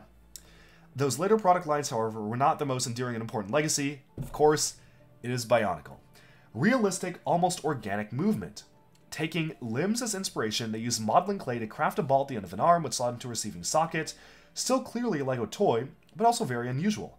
The pitch went nowhere, but designers stored away the ball joint into one of the many LEGO Futura drawers. Imagine just going in that office, looking at those drawers. I would kill to be able to see that. Nothing at the LEGO group ever truly dies. Talk to any LEGO designer, and you will hear stories about them developing a model, believing it to be a wholly original concept, only to be told upon showing it to a colleague that their idea had been fully developed years before, possibly multiple times. So, the ball joint story followed that script. In 1999, Faber was brought in to assist with the Slicer and Throwbots, so they had to come up with those. And that was the ball joint posability for unlike any other LEGO product, so that was what that was. So they were short-lived. LEGO designers referred to these as in-and-out themes designed to last a year or two to spark an exciting fad and fill in around higher-profile Big Bang themes. They, however, wanted to do it for a more ambitious concept, and in 1999, when they were getting ready for LEGO Star Wars, What if the LEGO Group owned a big property that could support a blockbuster movie? What if this had spawned certain action figures? And that was Project Genesis. Yeah. I have never heard of this before. Never. I consider myself to be a LEGO historian. I would like to think that I know a lot about LEGO's history and a lot about old things from the LEGO company's development and history. I have never heard LEGO Genesis ever before. If you Google LEGO Genesis, nothing comes up. Like, there's no results about this. Like, LEGO Genesis, early canceled LEGO line. I don't think there's, like, any documentation about this. Like, these are all videos on top 10, like, canceled LEGO stuff. Like, no, there's LEGO Genesis. This is the first time it's been mentioned. Like, I think this book may be the first time we have ever heard about LEGO Genesis ever. So here's the story of Project Genesis. This is so interesting. Okay. Look at that. Look at that. Look at that. Look at that. I was freaking out when I saw this. Okay. Genesis was named because children were going to be able to play the part of creator in a new universe, was an entirely separate line of toys consisting of no elements compatible with the LEGO system. Instead, they constructed creatures with large molded interchangeable heads, arms, wings, torsos, and tails. These appendages, which were sculpted to look like they came from animals, humans, robots, and fantasy creatures, were joined to one of the several torso variants. Torsos had multiple ports for joining them together, or connecting the various appendages, and creatures could be large or small, bizarre, or recognizable. Construction was facilitated by a brand new prototype friction hinge, which would lock into a socket, then both rotate and articulate. Far from BIONICLE, Genesis was separate from Technic, not marketed under Technic. It was made up of detailed organic components made to look like real or slightly fantastical body parts. No studs, no pins, no nothing. Just unique pieces. And obviously, Galidor. I mean, I think that when you see this image, you may think, oh, that's just like prototypes for Galidor. But Galidor, I think, until this point, until literally like me reading this right now, I think we had all thought that Galidor was just a one-off thing that they wanted to make. Obviously, they put a lot of money and effort into it, and they wanted it to be successful. But I don't think we had any idea just how big they wanted LEGO Genesis to be. So, this is so interesting. This is so cool. On top of that foundation of articulating pieces was envisioned another layer infused with technology. First was a voice unit embedded in a neck wrap component that was held in place between a creature's head and torso, allowing it to speak. Even more daring was the sonic receiver, integrated within another LEGO element for which there were huge plans. This piece was endowed with technology that could hear sounds tuned out by human brains, the intent being to embed signals in all manner of media that would trigger responses in the constructed creatures. It's so cool! It's so cool! The LEGO Group planned to build a huge multimedia empire around Genesis, with video games, TV shows, commercials, live events, and more. Each of these would be laced with audio signals discernible by Genesis's sonic capabilities, allowing children and their creations to interact directly with what they're watching. Sets would have instructions for creatures that would appear in this media, and if built, would respond to what happened to their character on screen. It was the Toys to Life idea, more than a decade before Skylanders, and far more ambitious. But unfortunately, I think we all know what happened to this amazing concept and this very, very interesting idea for a LEGO thing. And that happened, and what happened was Galidor. So Galidor was an in-house theme that was intended to become a hit TV show and game, keeping with the grand vision for this new release. It was debuted a year after BIONICLE was released, when it seemed like systems like this were the future. The challenge was that Galidor didn't easily fit into a single toy aisle, which confused toy retailers. Was it a building toy, an action figure, an electronic product, or a TV tie-in? Consumers didn't recognize it as a LEGO offering, nor was there any precedent for a live-action TV show based on LEGO projects. Designers had to unlearn many hard and fast rules to come up with their products. Since none of the toys used existing elements, every single component required a new mold, making it incredibly expensive to produce. However, going back in time, it was still a few years away. Late 1990s, concept was still being worked out. Realizing that the parts suggested robots, the team proposed an outer space setting for the new line, dubbed for the time as simply Construction, So the line was supposed to be called Construction. Like, Construction was supposed to be the name of the theme. Nowadays, we just refer to it as any buildable action figure, but that was the original name for an outer space LEGO buildable figure line. But then they announced they were doing the first ever major licensing deal producing toys for none other than Star Wars. So, very quickly, because they announced they were doing Star Wars, they realized that making another theme on intergalactic conflict with robots was not only redundant, but off the table. So they couldn't do it again, and so while a new team was working on Star Wars, the construction team went back to the drawing board.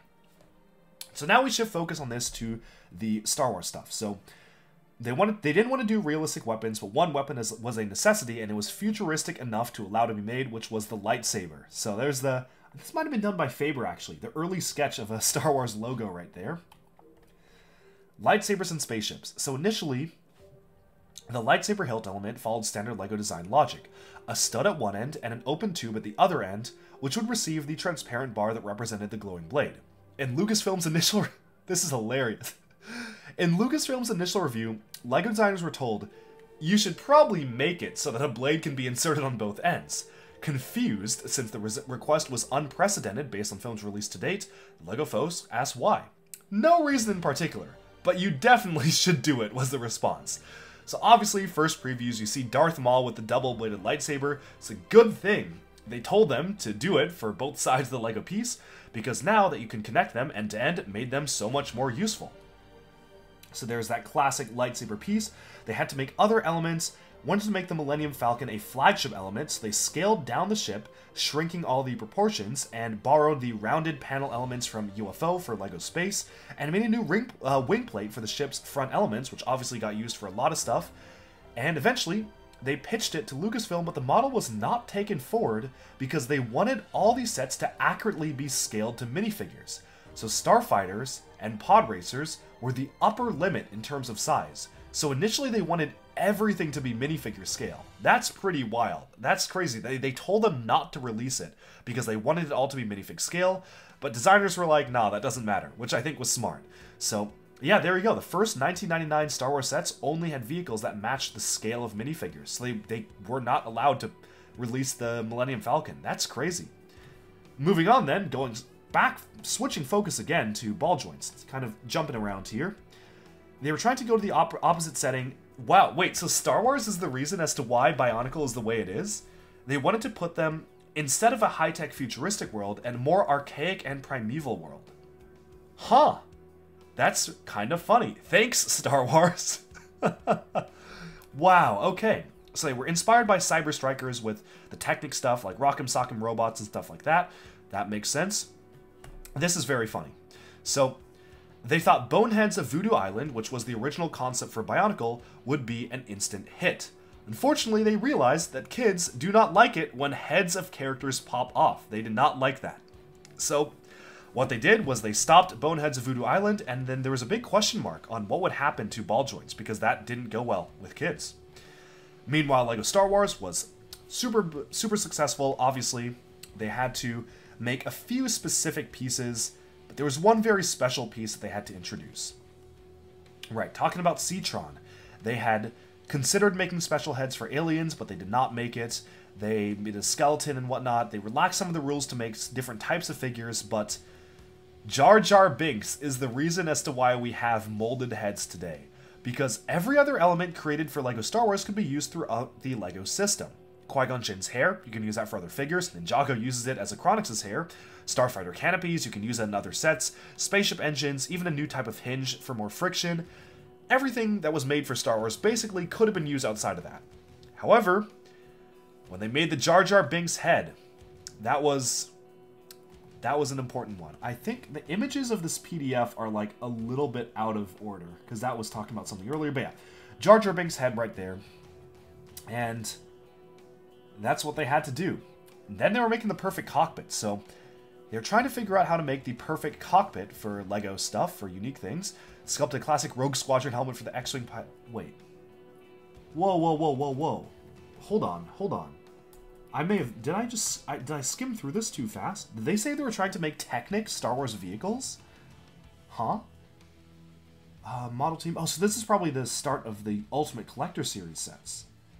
So Technic went for internal accuracy, Model Team went for external detail. The line was discontinued. The designers moved on to Star Wars. They pitched a new concept that was Model Team in space. No new element frames were available.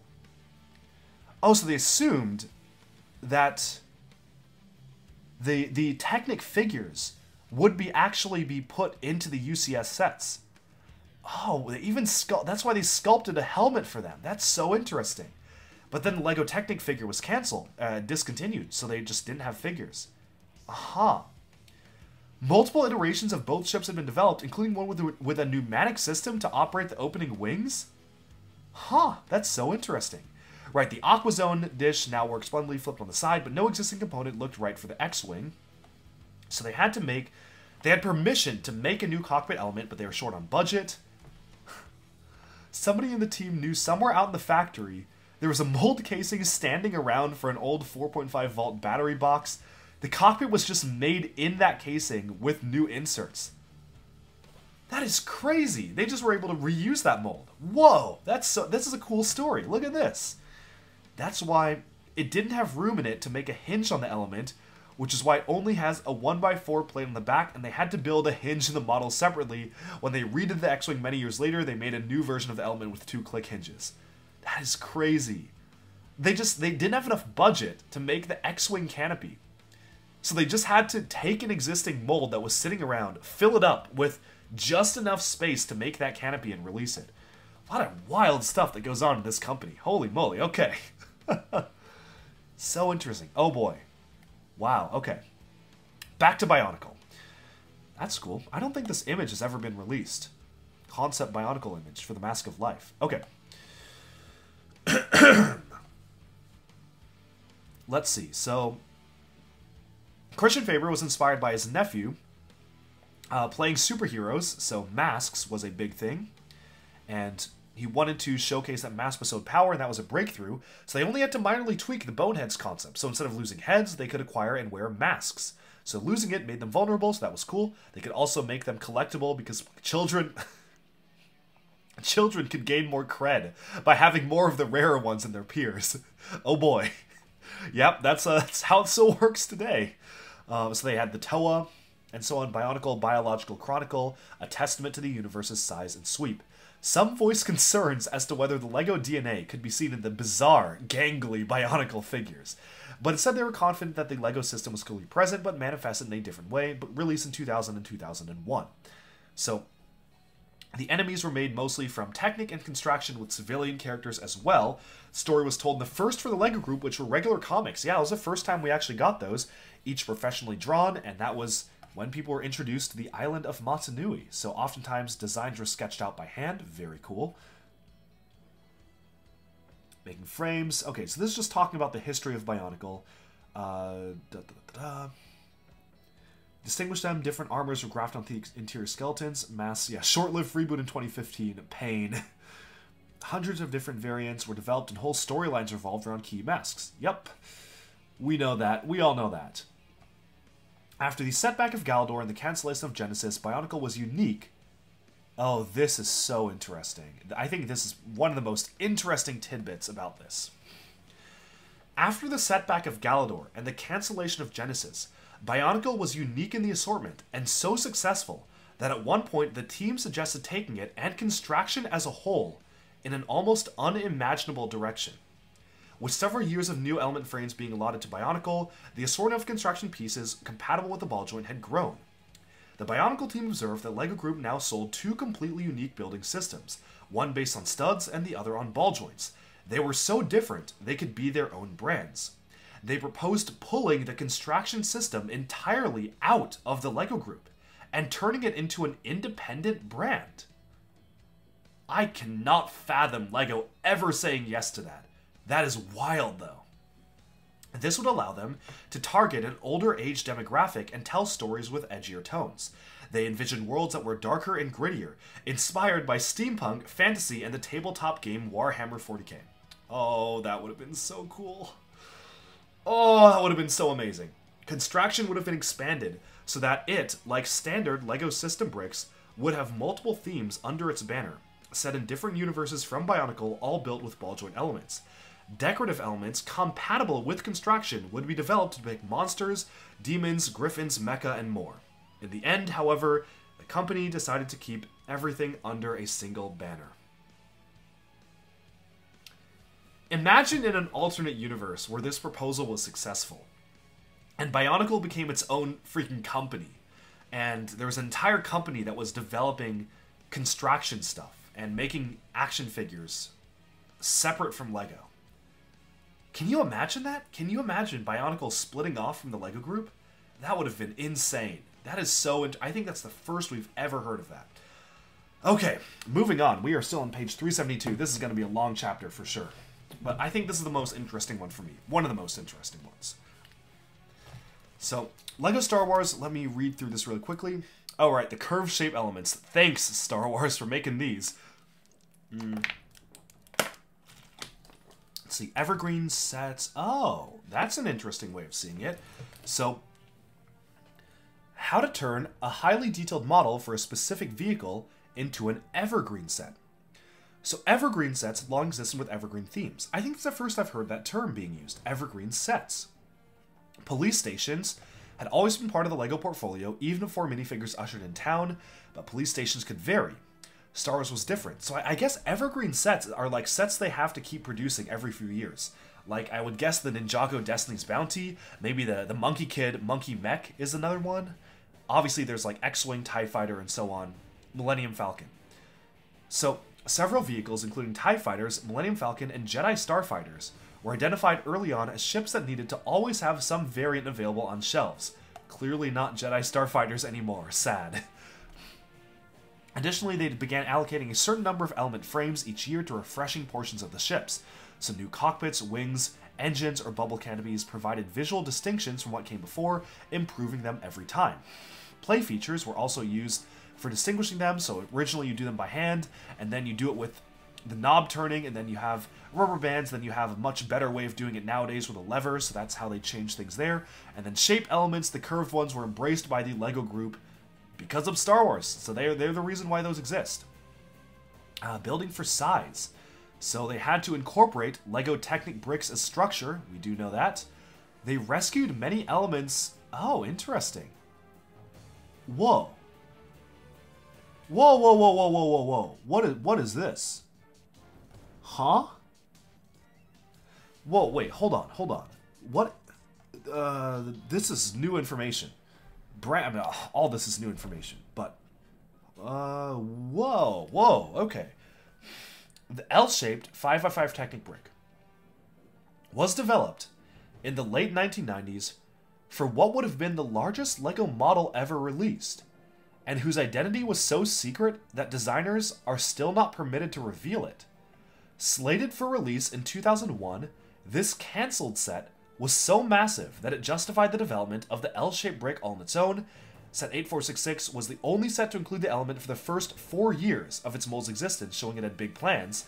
Just before it was deleted from the element library, it was resurrected for LEGO Star Wars. Well, hold on. I don't care about that. This is much more interesting. What? Largest LEGO model ever. Identity so secret they still are not allowed to say what it was? What could it have been? Why can't they say what it was? It's been 22 years. They still can't say what it was?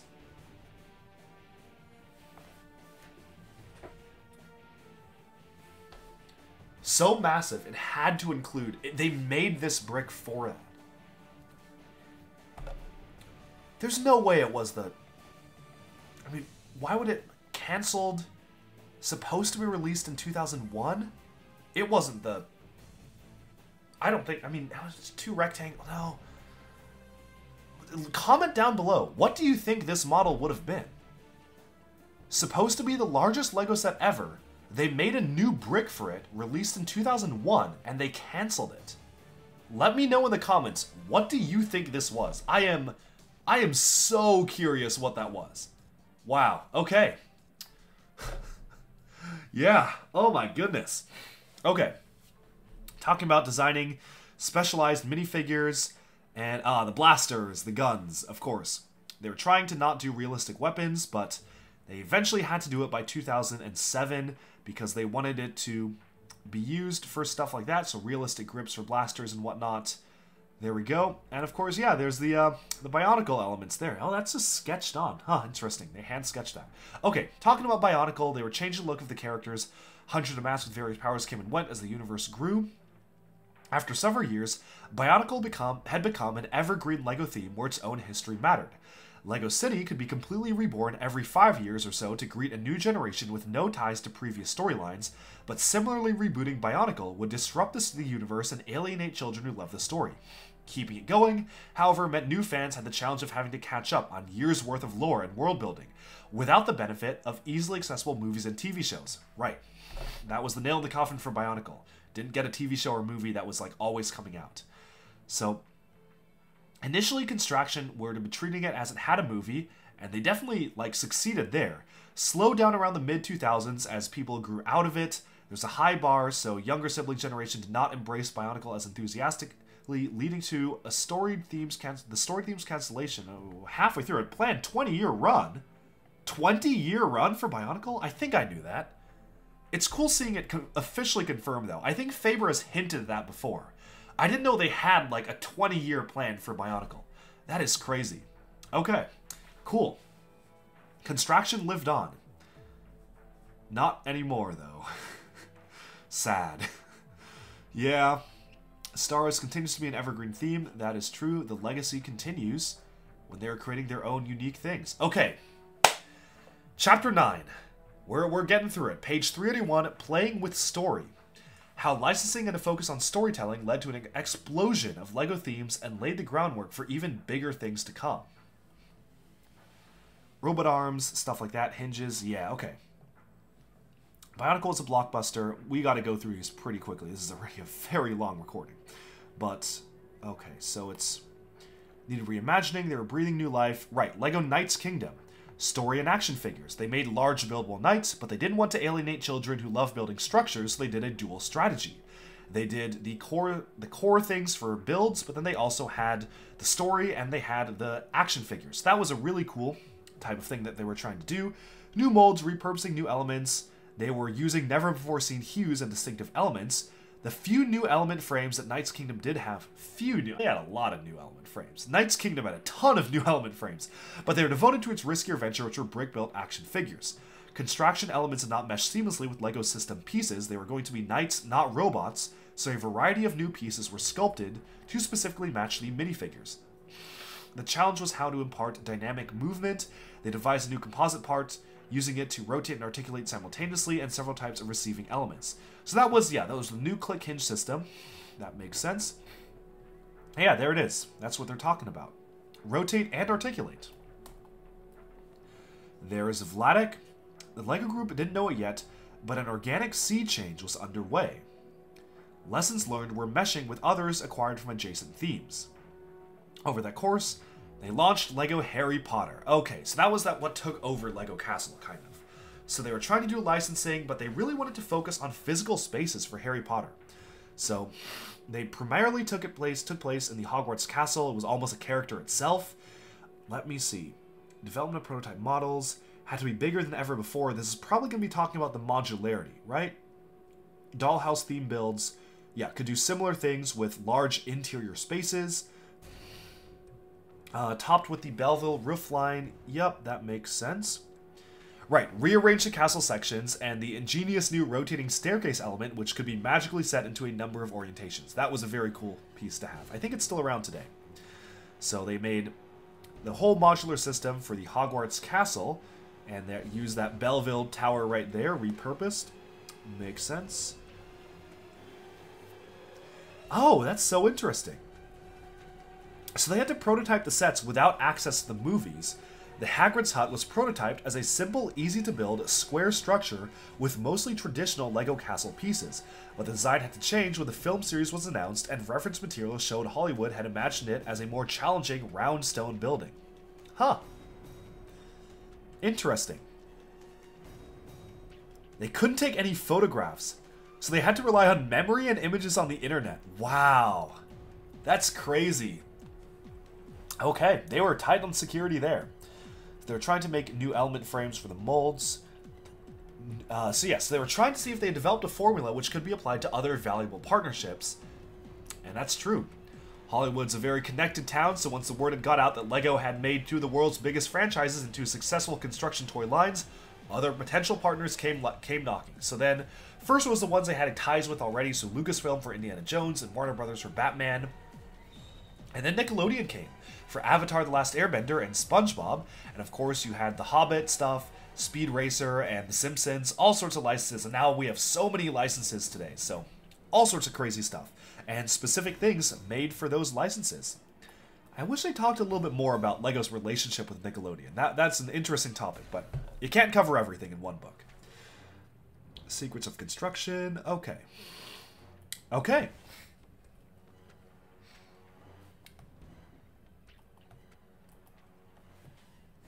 Making Mecha. Knight's Kingdom was discontinued after 3 years, but a small cadre of designers had watched its development with keen interest. United by a mutual love of Japanese manga, they saw an opportunity in the buildable figure hinges, so they wanted to do mecha because that was now possible. They had appeared in Life on Mars, but it wasn't really... They would have been limited in size and mobility, but they wanted to do their whole on world and storyline for Exoforce. Yeah, that was a classic theme. So they wanted to introduce, maintain interest through a new suit or face print for different storylines, and they wanted to go all in with the manga inspiration. Yeah, Exoforce. So they wanted to do the points for the spiky hair pieces, but the sharp points could present a hazard, which is why they had to use a softer plastic, but unfortunately it did not perform as expected. It looked great, but lacked proper clutch power, so it was insufficient for achieving the proper friction, so they're very prone to losing their hair. So eventually they would have to kind of continue to redefine and continue to make that better when they were doing more stuff, but yeah, nowadays, if the element is a headpiece, it has been adjusted to fit much tighter if it's rubberized. So that is how they work. Yeah, talking about the robots and how those worked in general, so the figures could do movement and whatnot, so they could be staged in cool action poses. Battle droids were not menacing, which was something else that needed to be different for Exoforce. Can we finally get a battle droid redesign, please? But yeah, so they were doing bulkier elements, so that was a cool thing to make them fully posable, which is very nice to be able to move them around. You have the Exoforce robot hands that can rotate. Dual color molding was still not possible, and tacking on transparent 1x1 round bricks looked ridiculous rather than menacing, so instead they used the Technic crosshole. There you go. Talking about the storyline, they wanted to do vivid world building by BIONICLE. It came out concurrently with other original LEGO themes, Vikings and Dino Attack or Dino 2010, and they were doing a collective shift in different worlds they were trying to explore. They were, oh wow, this is talking about the development of Dino 2010, exceedingly expensive to produce, so lesson learned, they would never appear again, and lack of versatility. Is this the first time we've heard this official name for the system? Lack of versatility was a major motivator in the eventual creation of an animal building system platform. I think that is the first time we've heard an official name for that. ABSP? I've never heard that officially be used ever. Which undergirds, modern Jurassic Park dinosaurs and other creatures. Yeah, I didn't know that was the official name. That's cool, I like that. So Vikings, they've been trying to do it over and over, but then finally they were able to get it done, so that was how that worked. Just one problem, parts. Oh, I do know the story behind this. They wanted to do the horned helmets, and the parts catalog in 2006, they had to come up with basically using BIONICLE pieces to make large-scale Vikings dragons, figures and weapons. They wanted to do something a little bit different for Harry Potter and LEGO Castle, so that's why they did Vikings. It was difficult to tell good guys from the bad guys for opposing minifigure armies. Understandable, so they wanted to put creatures in the mix. They wanted to have sets with goodies and baddies in them, so you solve the problem by having a bad guy creature in every box. It was common practice, and it was a major success. That makes sense. Yeah, that's what they do nowadays. Conflict in a box. This is really interesting. I think I heard this story before, but they tried to initially have... They had two new element frames towards Vikings. A double-bladed axe and an iconic helmet with horns, but they both looked wrong cast in the same color, because gray horns out of a gray helmet wasn't right, and they didn't have the expertise in doing dual-molded helmets or anything like that. So their solution was instead to do two pieces. Do the horn as a separate piece, and then do the helmet as a separate piece. That worked out, and Eventually, they needed 3 pieces, but they only had 2 element frames. But they actually, appeals are always allowed, so they petitioned management for an additional frame or additional mold, saying the new horn would be incredibly versatile, which I definitely think was the right choice because that horn piece is still being used so much today. And the need for novelties. They're trying to create more unique things every single time for bold stories and original story, novelty-driven themes. Okay, designers reimagine stalwarts like Castle, Space, Aqua Zone, and Pirates, building on them. Are we going to get into the... Okay, yeah. So we're talking about Fantasy era, Mars Mission, so going into that era of stuff, Aqua Raiders, pitting man versus giant instead of not 2 competing humans, so that was man versus giant underwater sea creatures, so because of parts developed right before that, they could make big brick-built animals, very cool. And yeah, the homegrown themes are working. They brought the necessary time. A system was emerging, or a funnel. So short-lived novelty themes did work. Yeah, they definitely did. However, during the 2000s, they wanted to do new product lines developed. Designers worked in the watchful eye of a creative lead on one of 5 primary teams: present-day, future, historical, basic, and LEGO Technic. Do we have that still today for original LEGO themes?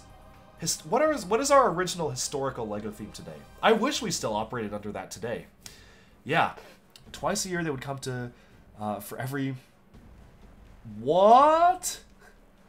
For every Black Shrine, Lion Knights, Aquanauts, or Fort Legorado, there were at least 2 or 3 other options with a full range of products from small to large that were rejected. We know Jules Verne Roman's constructible musical instruments called Band Booster. I think that's the first time we've ever talked about, like, I've never heard of that before. I think it's the first time that's been mentioned. That's so cool. Space Miners? What? Oh, I mean, I guess we kind of have, we got that in collectible minifigures, and we got that, I mean, kind of with M-Tron. M-Tron's more of a cargo thing, but that's interesting. Yeah. Wow. So cool. Okay.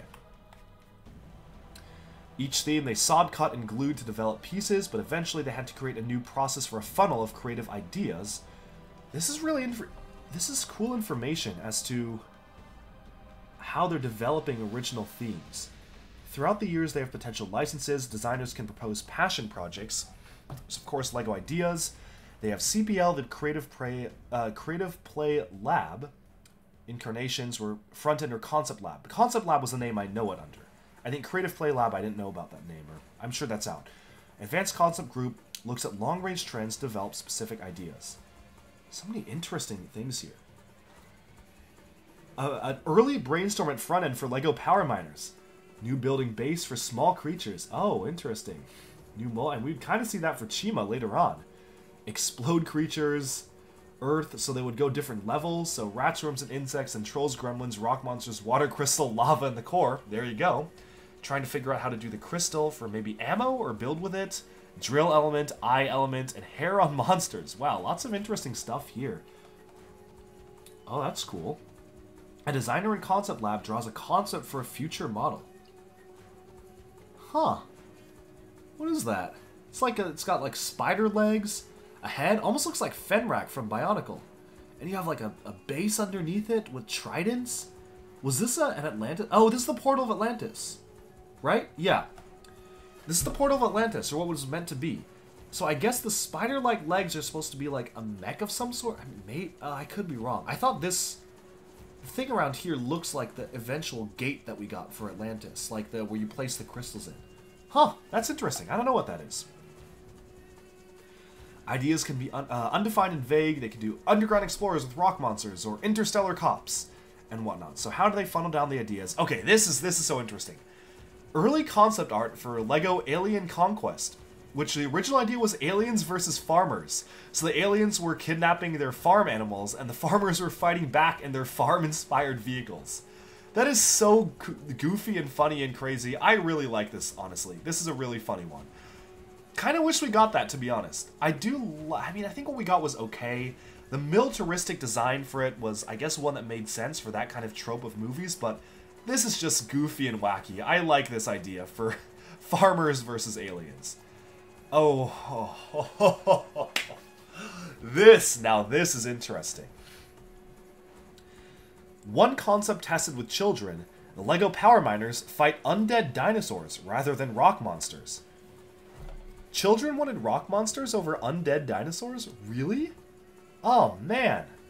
Look at this. Look at that. Oh. Look at this world. This is such an exciting world. So the skeletons of dinosaurs are like reanimated with crystals. That's pretty metal. That's really cool, actually. Whoa. Oh, I could just stare at all the details here. That is such a cool concept. Wow. I like that. I like that a lot. I mean, the driller vehicles are basically the same. You can, I mean, this is just the Thunder Driller right there, right down to the intakes on the side. Undead dinosaurs, though. Ah, we were robbed. I wish we got that. I like the rock monsters, but man, that's cool. Okay. Yep, so that was we've seen this picture before from Brick Journal, so I've already done an actual video on early concepts for Space Police, so you can check that out on the channel. Prototype of a lava monster. I don't think we've seen this particular one. We've seen other ones, but not this particular one. That's cool. Successful ideas. Okay. Oh, that's interesting. Oh yeah, there's a Squidman's hideout. I guess originally it was Pliskin. That was his name. Huh. Wrecking Ball weapon, I think it had that. Ground vehicle, police ship drops troopers, oil barrels blow up. Yeah, this was the Squidman's pit stop set. That's a good one. So, when themes have been determined, options within them are still open. Key models and elements may have prototypes and there will be lots of sketches, but plenty of work remains to be done. For each new set that makes it to shelves, 5 and 10 other possibilities are considered and rejected. Team members work together to develop new elements. That makes sense. Reviewed by model committee, element coach, and building instruction teams. At this point, nothing can be changed. Power Miners and Space Police 3 hit shelves. Phase 3 of the transformation was complete. They now had a functioning system for developing new ideas. But then we get to Big Bangs. Okay, Chapter 10, Big Bangs. Let's take a look. Mini ball joints, collectible treasure keys, there we go. Okay, so in 2009, they were thinking of ideas for a new collectible play experience aimed primarily at boys ages 7 to 9. After BIONICLE, they wanted to come up with something unique, and the theme was about to be retired, so they had to come up with something new. So the desire to create something was growing. Exoforce was a big hit, so that was a big one, but they wanted to do something even bigger, looking for an icon. An icon is something widely recognized and appealing to children across different cultures and countries, categories of characters or settings that immediately evoke certain universal images. Ninja is one of those icons, so they wanted to be careful to avoid icons that are not actively being used in current movies or TV shows. So obviously, what? They made helmets, Legionnaire shields, and column elements? What? I did not know that. I mean, obviously we talked about this earlier in the video, but they initially had the ancient Rome theme, but it was too close to Adventures of Asterix, so that's how that works. Wow, because they thought it would be too close to the thing and be disappointed when none of the minifigures matched the on-screen characters. As a host of icons are quickly sent into LEGO, 3 icons enter the pipeline that no major entertainment properties were currently exploring them. Deep Sea, Robot Dinosaurs, and Insect Invasion. I guess we got 2 out of those 3. I wish we got Robot Dinosaurs as a LEGO theme. That would be really cool. A wildcard concept was Future Ninja. Okay. Somewhat surprisingly, Future Ninja tested better than Robot Dinosaurs, so it joined Deep Sea and Insect Invasion on the other side when they started to create unique things. So Deep Sea was eventually Atlantis, Insect Invasion, I guess that's Galaxy Squad? Really? Robot Dinosaurs lost to all of those? That's disappointing. I'm surprised by that. Okay, well, if it won, we wouldn't have Ninjago. So, you know, that is how it is.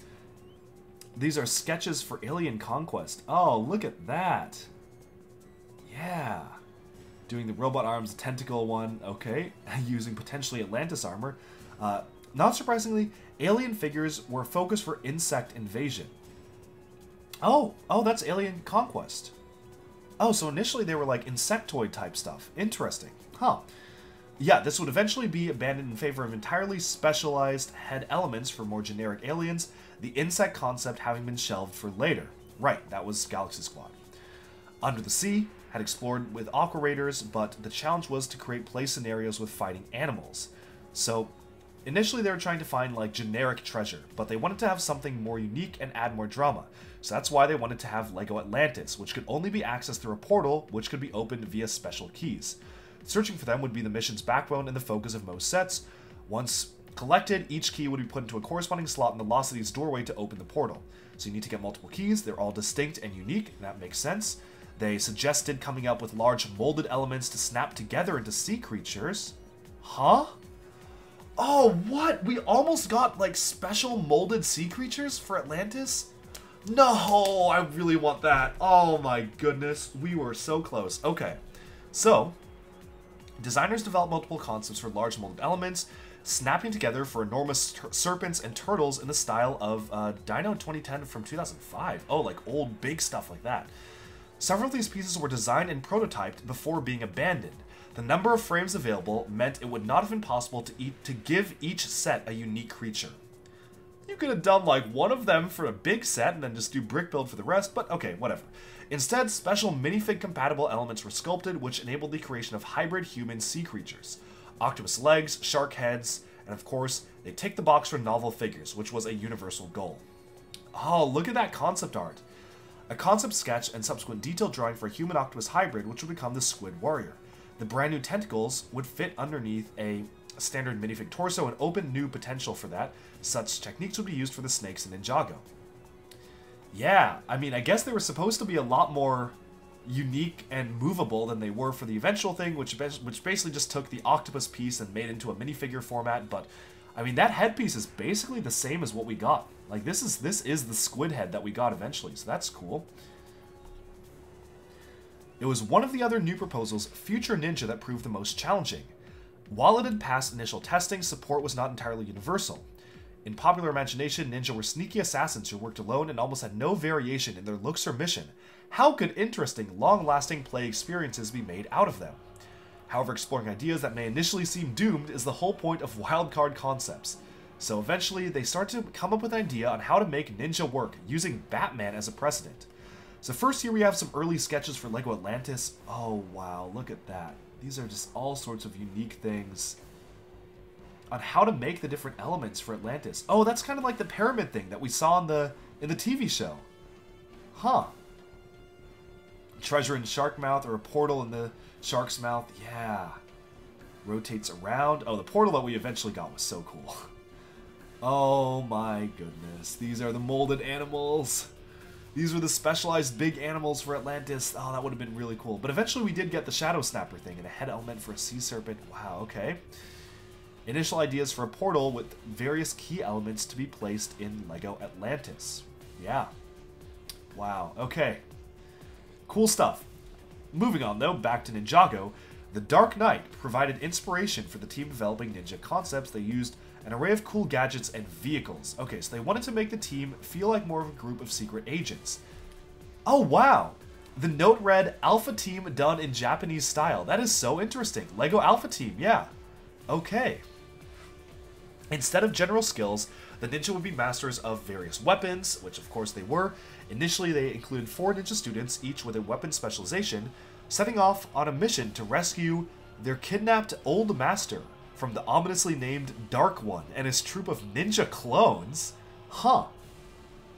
Okay. New parts, shuriken, spears, swords, nunchucks. Additionally, in a throwback to Bionicle masks, unique hair and visor elements complemented each armament. All the various parts were brought together into a new concept board that was once again presented to children. An early idea was to give each ninja their own visor or helmet that would correspond to specific skills or powers, but the concept didn't really work for minifigure-sized things compared to Bionicle. I mean, I guess eventually we got the Oni masks, but that was years later down the line. It was not intuitive for children to distinguish between the good guys or bad guys when the face wear was this small. So they had to regroup and develop the people even more, and each side needed to be distinctive. Everything was on the table, including non-human options for both good and bad. Children were responding well to images of special armaments and armor, which suggested that missions revolving around trying to acquire sacred weapons might work well. Because of this, it was clear that future Ninja still needed work, so they proceeded with Lego Atlantis first, which would buy more time for developing Ninja. And that decision would prove more important than anyone could possibly realize. I'm guessing that's because Atlantis had the 22-minute TV special, right? So then they were like, let's do Ninjago as a full TV show. Oh, whoa. Whoa, look at this. One of the earliest element concept sketches from Front-End's Ninja team gave an indication of the range of new LEGO pieces they had in mind, including visors, weapons, and unique hair pieces. This feels like Exoforce to me. This feels a lot like Exoforce. This is so cool, though. Wow, look, I'm going to screenshot this. I'm going to save this in my Ninjago concept art directory. Whoa, that is cool. I like these designs. They're very different, but I do quite like them. Shuriken Shooter. That'd be cool to get as a LEGO piece, yeah. Okay, very interesting. That kind of looks like the Galaxy Squad fin, doesn't it? Huh, interesting. Okay, and here we are. The concept board shows the ninjas' first concept with evil ninja clones and the heroes wearing similar white outfits. There you go. There they are, facing off against the Dark One, which I guess he would become Garmadon, but one of the... I think this image already exists. I'm pretty sure we already have this image out there, but it's cool to see it, the actual digital version. Okay. They realized it didn't have to be just generic ninja, it could be an IP. This was the first time where they felt they could create a cast of characters that could have more than just names, but also backstories and developed character traits. The theme could resonate and potentially compete with all other stories that are occupying the headspace of children. It could be more than the sum of its parts. One of the ideas for non-human ninja heroes, dragon ninjas. Wow, okay, so we almost got this for Ninjago, where the heroes were dragons. That's crazy. Okay, we'll revisit Ninjago in a second, but next was for the alien clingers, blah, blah. Okay, setting was the next major consideration. Atlantis tested and scored well because it was an icon. It wasn't really utilized that much. Insects were shelved for the alien invasion theme, but they would serve as villains years later in Galaxy Squad. Space transitioned the action from Earth to conflict, right, for the StarCraft type stuff. For this round, called Alien Conquest, it was more straightforward for saucers invading Lego City, allowing for easy crossover play. Okay. The alien pet could fit over a head, and defending it was the alien defense unit. Yeah, so we've seen a lot of concept art for that, but then now they weren't quite sure where to put the Future Ninja. Future Ninja was the initial idea, but initial responses had been muted. They expected to see ninja, not secret agents with ninja-style weapons. So they realized the key part of the ninja icon was the hooded robes. So whatever headpieces they made would need to be traditional and immediately recognizable. Thankfully, that freed up a new element frame because they previously delved into ninja during the late 1990s, specifically 1999, and these molds were still in existence? Really? I guess this was before they were destroying molds. So they just got really lucky. They just, like, someone maybe messed up and didn't destroy the molds from Ninja. So they still had that. But if they wanted traditional heroes, would that also mean they prefer a historical setting with almost generic heroes? In fact, did they want the exact opposite of LEGO Alpha Team in Japan? So resolving that became vital because it would heavily inform everything else. So they returned to the drafting board with past, present, and future for Ninja. Past was from Fantasy Era Castle and even a bit of LEGO Vikings. Undead warriors rode ships and skeletal horses under the watchful eye of a reanimated dragon built at least partially of construction elements. We did get a skeleton dragon many years later for season 13 of Ninjago. They had traditional matching outfits, rode forth to meet this nightmare army from a Japanese-style castle with catapults. Ninja were mounted on horses or a flying bird whose headpiece... What? What? No way! They had that since 2011 or even earlier? No, that is so cool. So that headpiece for Fantastic Beasts originated from Ninjago? Oh, that's news to me. That's so interesting. Okay. Wow, that's so cool. That is so cool. I think that really drives home the point that a lot of this book is saying early ideas just crop up again years later. For the present, they utilized the backdrop of modern-day Asian-style city, where the vehicles, just slightly futuristic, were placed. It was alien conquest in Japan with cyborg shoguns as the invaders. They rode motorcycles and cars built from shaped elements. They battled mechanized animals, consisting of hybrids of scorpions and snakes using the ball joints. Finally, the futuristic setting was an advanced cityscape with layers of roads and buildings. It was the purest incarnation of Alpha Team in a Japanese setting. Teams of ninja faced off high above the metropolis amid buildings crackling with electricity. They had energy-based weapons, but the present-day setting was the clear winner. Huh. I mean, I guess, yeah, Ninjago is kind of like a present-day-ish setting. Time frame was now defined, then they started to create characters and the overall mission. So, no trace was eventually present in what would eventually become the characters. They faced off in 3 different missions against a trio of possible options for bad guys. One option depicted cyborg shoguns in a Japanese metropolis fighting over sacred weapons ensconced in a dragon temple. In another option, it was placed adjacent to an evil-looking cityscape belching out pollution, populated by biker gangs with a penchant for purple. That sounds familiar. Finally, the dragon temple with weapons was across the lake from an evil fort like He-Man's Castle Grayskull. In this scenario, birdmen with unique heads flew dragons against the ninja heroes. Whoa. These are all crazy concepts. Okay, so there is the cityscape for the future one, was later used as inspiration for Ninjago City in the theatrical movie. That is right, and used to reboot it as well. So that is... We've seen this image a lot, but that is a cool one. Look at Sensei Wu. Look at him right there. Oh, wow. This is interesting. Yeah. Oh, whoa, whoa! I don't think I've seen this before.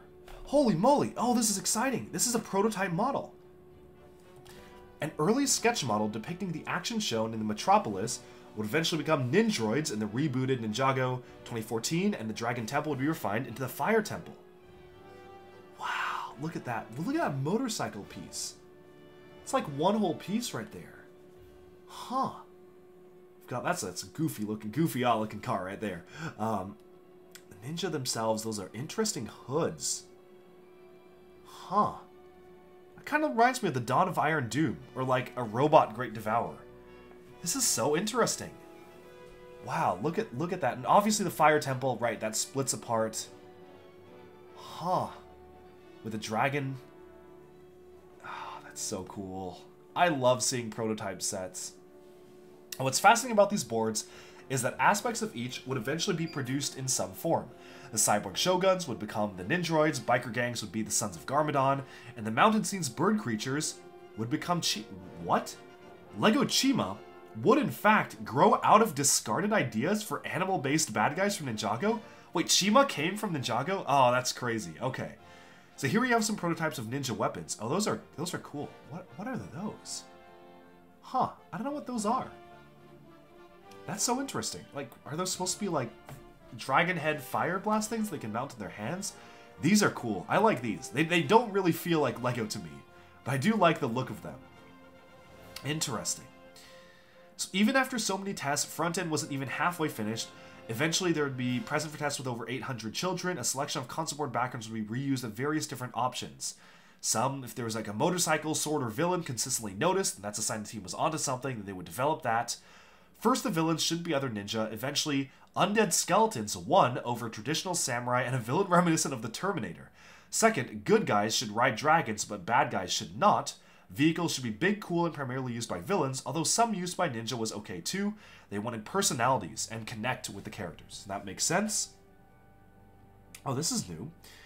The developers eventually settled on the idea of unique ninja distinguished by color, preferred weapon, skill set, and most importantly, their own small dragon. Well, that didn't happen. That last aspect was key, since it was going to be how the ninja theme met the brief's demand for collectability. Entry through the product line would be through inexpensive dragon sets, each with a ninja minifigure included.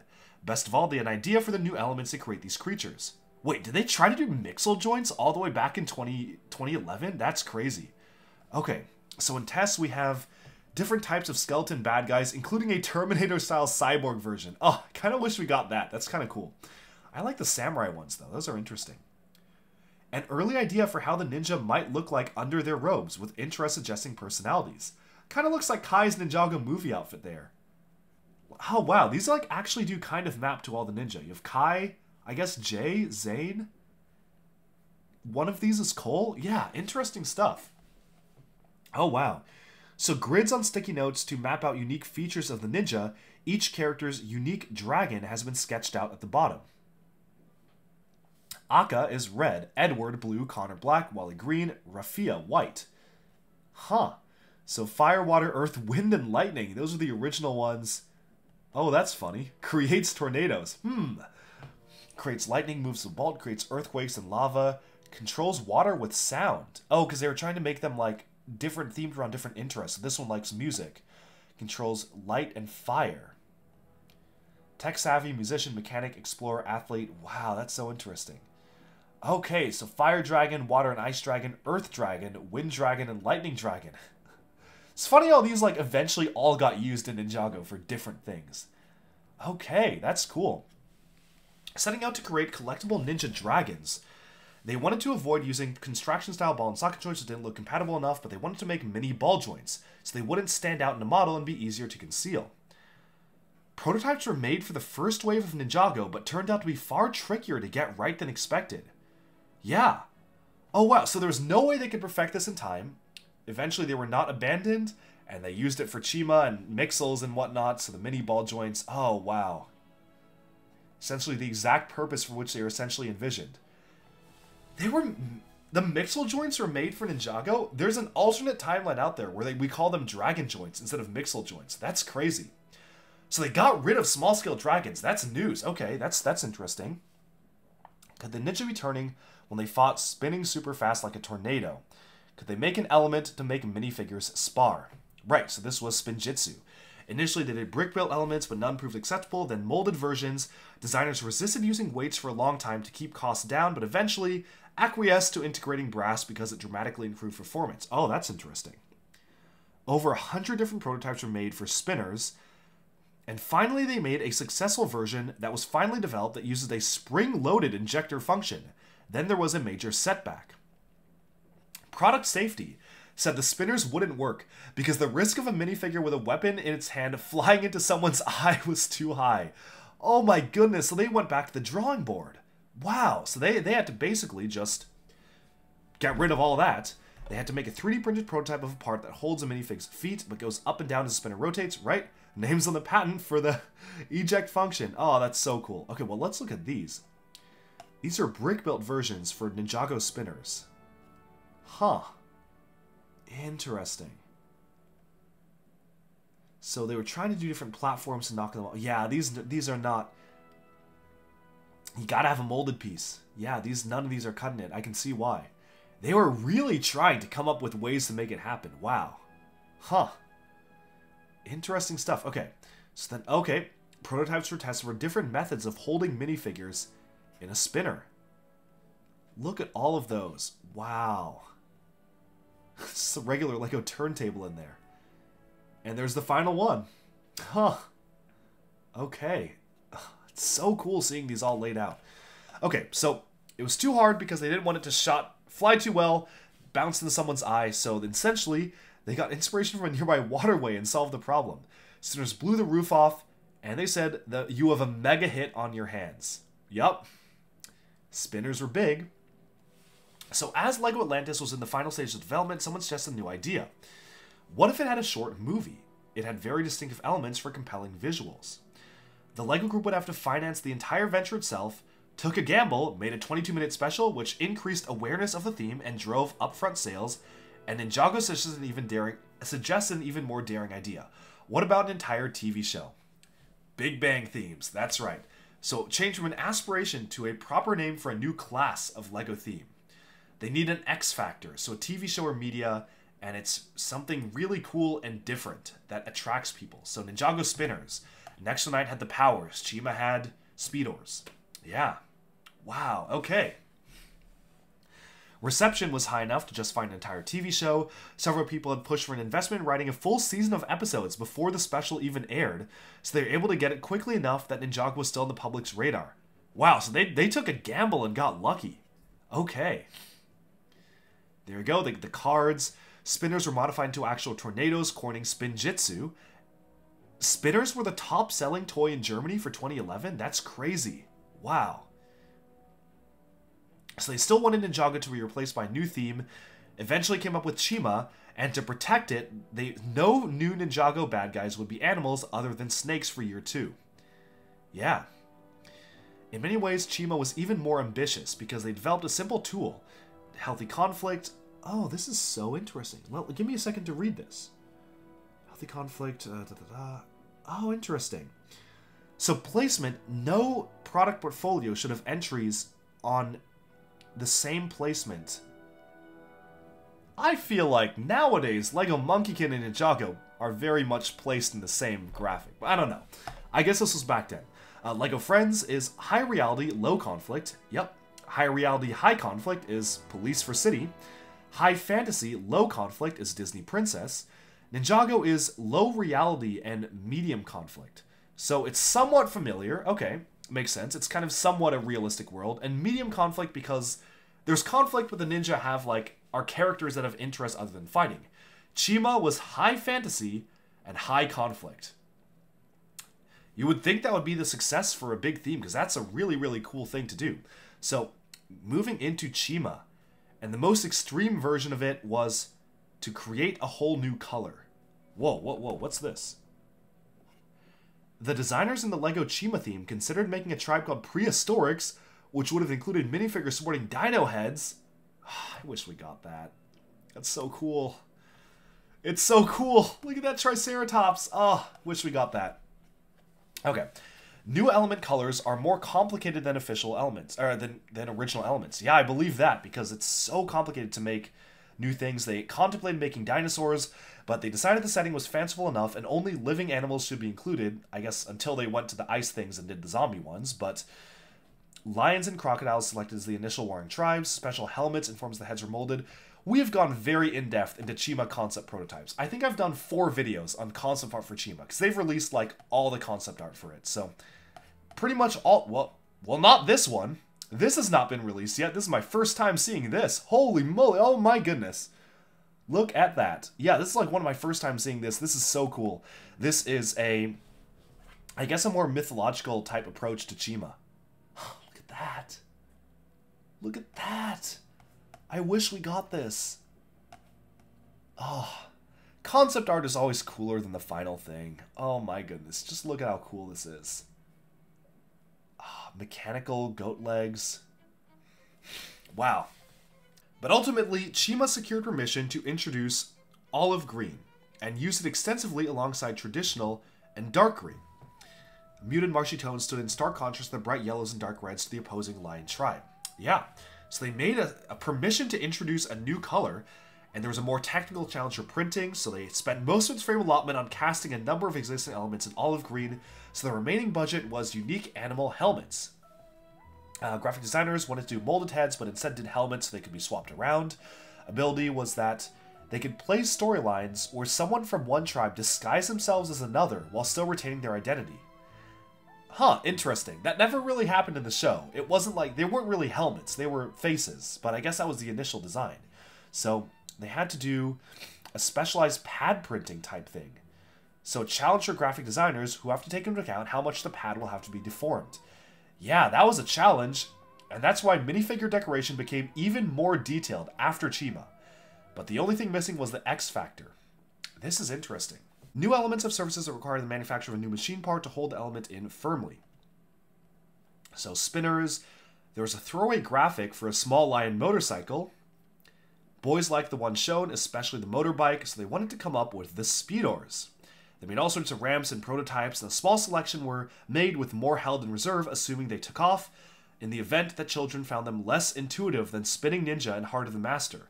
They ended up being just the start of the challenges faced by Chima at the hands of Ninjago. There's that concept art. We've seen this before. We've seen the full high-res version of this image before, but that is cool. Chima was set to replace Ninjago. They'd stopped making new Ninjago products, but eventually, after a lot of outcry, as we know, they had to make them continue at the same time. Oh, that's interesting. Huh.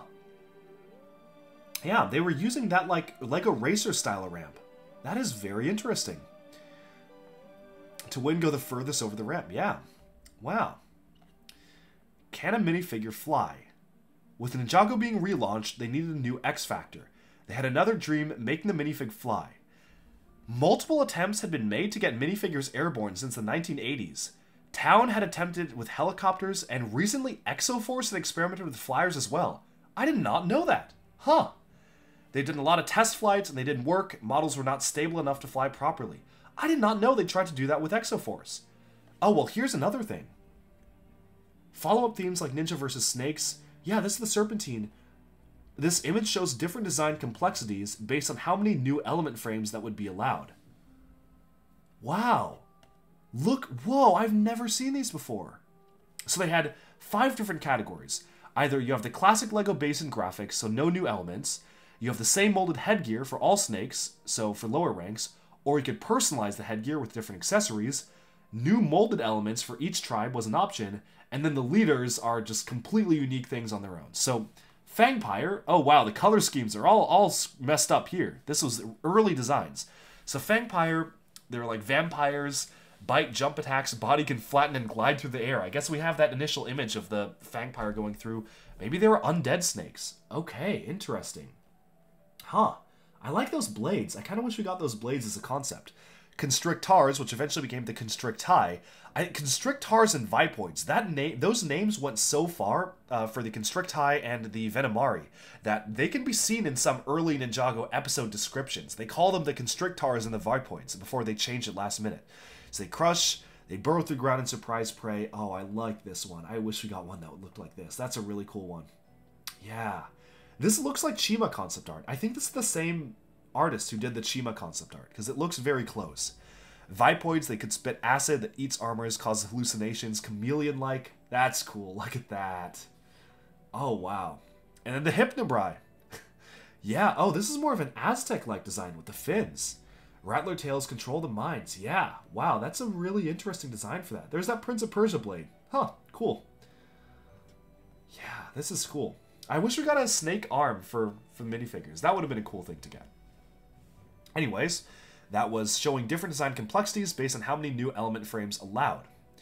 And then we go to Air Jitsu. So talking about the different flyers, we've seen a lot of Air Jitsu prototypes, but they're trying to come up with different types of things, a modified version of the Speedhorse ripcords from Chima, and the flyers are front and center in the relaunch 2015 was when they really launched for Air Jitsu in 2015.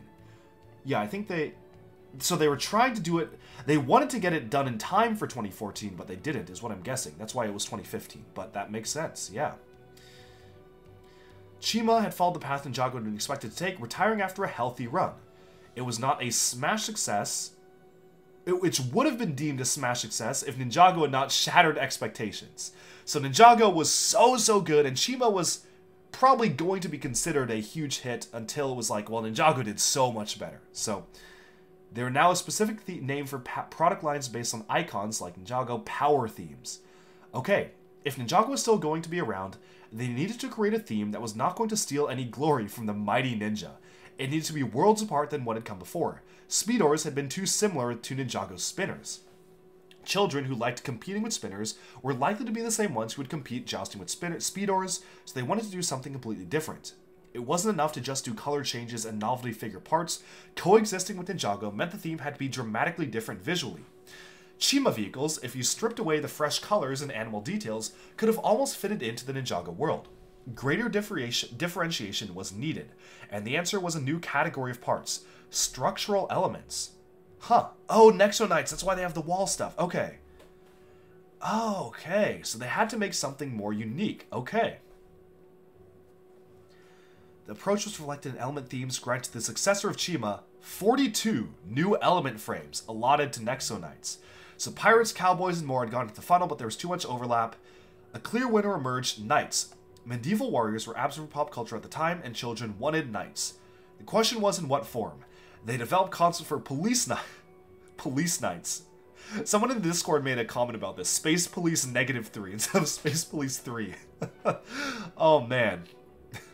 Imagine if we got Night Police instead of Nexonites. Fire Knights, Classic Knights, Warhammer 40k style Knights. You can still see a little bit of inspiration of that in like Axel and stuff like that. And a throwback to the first iteration of Ninjago, Tech Knights. So of course that's what we got.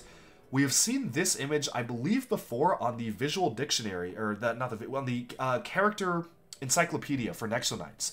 First time we have the digital image of it though, so I wish we got this. It's so cool. I love the Tron Daft Punk inspired ones. Honestly, all these are really cool. Yeah, I really like a lot of these. Yeah, cool designs. Okay, so Nexonites came in the picture. Early prototypes for a more Warhammer-style approach to what would eventually become Nexonites. Oh, that is cool. I don't think we've seen clear images of these prototypes before. Oh, I like that. I like that a lot. Huh, okay. Designers on the team favored an industrial Warhammer 40k styled approach. Ninja were light-footed and relied on stealth, whereas Warhammer was the complete opposite. It relied on big, heavy machines that didn't need to hide because they could take the hits, to differentiate itself from Ninjago. Unfortunately, they tested poorly with children who liked the bulkiness but consistently preferred Tech Knights rather than the Warhammer 40k bulky ones. They were responding well to an element that kept showing up in concept boards, a book of monsters. So eventually, the books, they opened the book page and the monsters emerged from battle, so that was the concept for Nexo Knights. But what if the Knights countered this magic not through alternate spells but downloading powers from the cloud? That would bring in the tech aspect which children loved. So they had the shield aspects, they had a lot of development for the shields, depicting them was an interesting challenge. Initially, they prototyped shields with mesh covers. Inserts depicting powers could be slid behind the mesh, but it was tricky to manufacture and lacked connectors. But making separate parts for the shields and powers felt like a sound idea. So there were synergies that led to breakthrough moments. Shields and powers could be the link through digital and physical play. A smartphone game could be developed that would allow scanning technology to recognize the images printed on LEGO shields. Scanning, right, could allow them to scan it in, but it was an incredible burden on shield designers because the single element had to facilitate scanning, be fun to play with, compatible with other LEGO bricks, and have a distinctive look because it would be the centerpiece. First priority is to establish what would it look like. So there's that early slide-through mesh cover. Ooh, I'm glad they didn't come up with that. In the midst of this, oh, that's interesting, one of the team members picked up a prototype 3x2 studless plate, which was being circulated for review as the latest expansion of the tile family of elements.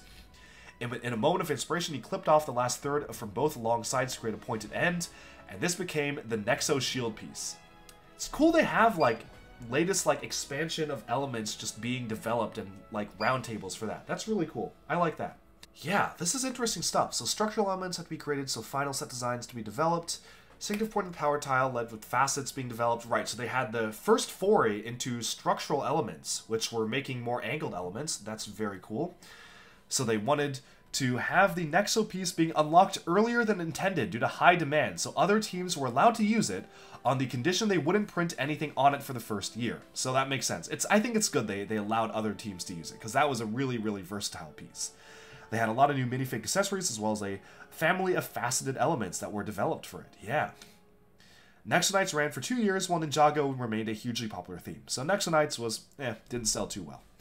One Big Bang theme, however, exceeded even the impact that Ninjago had, and catapulted the LEGO brick from beloved toy to cultural icon.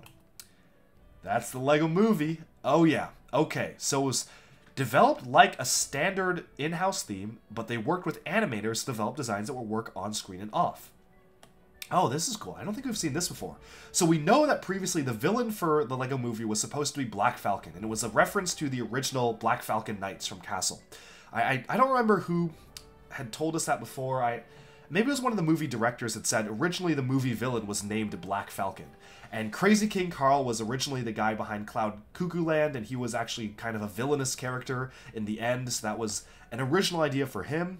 Of course, you have Benny, Duplo guy. I guess that was going to be one of the... Metalbeard was just supposed to be Neckbeard. Oh my goodness, that is hilarious. Simply Neckbeard. That's just... That's actually really funny. Okay. Yeah, we've got a real Neckbeard moment right there. Of course, you have Batman. You have the robots being used. So you have the robots for the LEGO Movie, which did become the villains. So you have the Ninja Robot, Robot Guard, Bad Cop. Oh, Bad Cop was going to be a robot. I am not a robot. A Viking Oh, that is sick. That's really cool. I wish we got this. This would be a cool collectible minifigure, I think. And of course, Black Falcon, who is going to be the main villain. Doris Emmett's mom. Huh, interesting. Gemini or Lucy. So I guess that was changed to Wild Style. There's Emmett. Larry the Barista. I guess he was supposed to be a more important character. And Vitruvius, of course. Yeah. To set him apart, maybe give him a different color helmet from other construction workers. Yeah, okay. So upon release, the LEGO Movie was a massive blockbuster which spawned a cinematic universe. So that was pretty crazy. And that was the ultimate X factor that brought LEGO bricks to become a cultural zeitgeist. Big Bang themes continued after Nexo Knights. Hidden Side was a Big Bang theme? Oh, rip. That's unfortunate. I thought it was just a one-off theme. Oh, wow. Okay. Followed in 2020 by LEGO Monkey Kid. Obviously, that's a big one for Strong Worlds. Monkey Kid, yeah. So those are two big ones, and that was how that happened. Okay. We're on page 488. How many pages do we have left? Oh. Okay, we're almost through. Chapter 11. Everything is awesome. Thanks to wide exposure, the LEGO brick became a cultural phenomenon. So now they can make larger and more daring products than ever before. Why is the set selling so well? Set 4886, building banana. What is that? Why selling so well? Huh, was this like the start of what they were doing for modular buildings? So this is like a really popular... I didn't know this was like so popular. That's so interesting. Huh. Why is the set selling so well? 4886 was nobody's idea of a blockbuster, but numbers didn't lie. Sales were exceeding all expectations by a wide margin.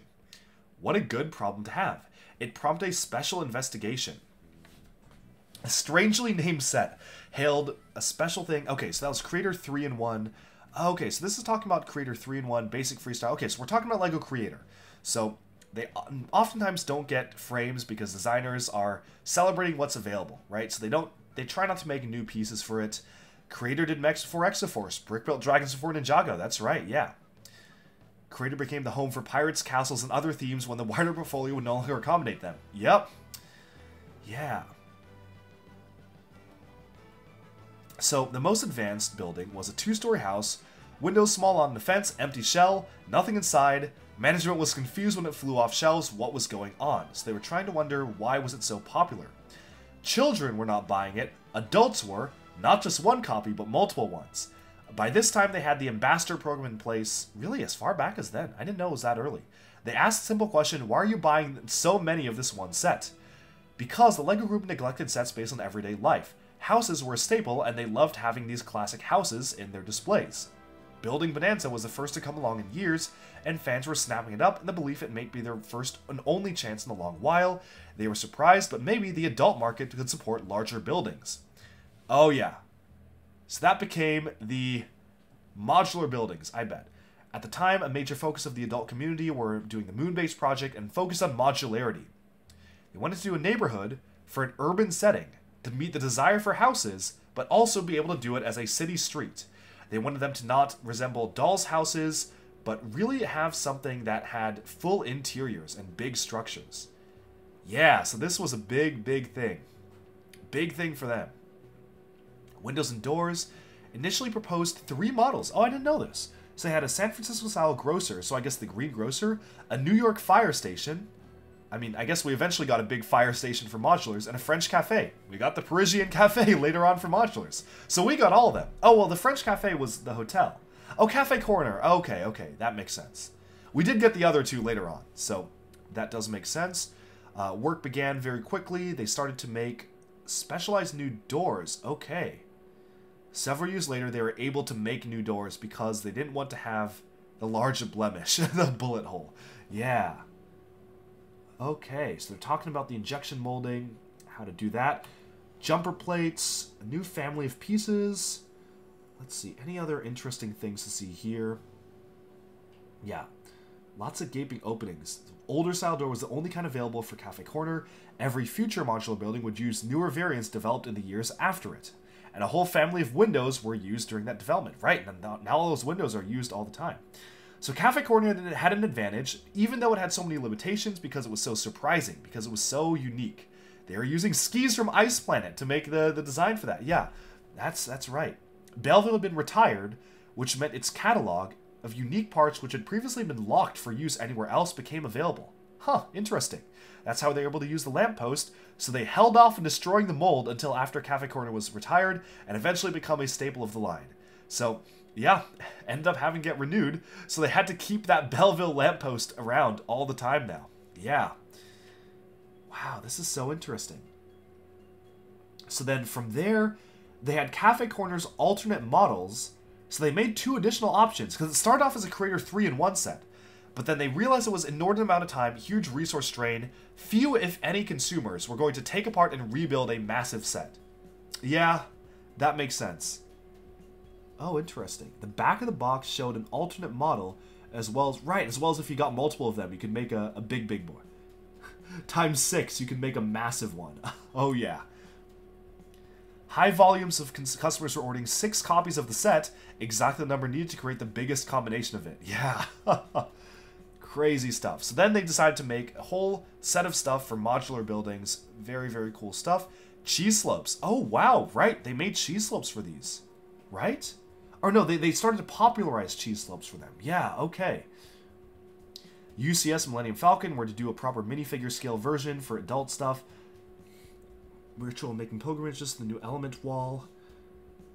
Yeah, okay. Okay. A bigger wheel. Ferris wheel, right. So we're wanting to do a big Ferris wheel. The merry-go-round, oh, love that set. Grand Carousel is so good.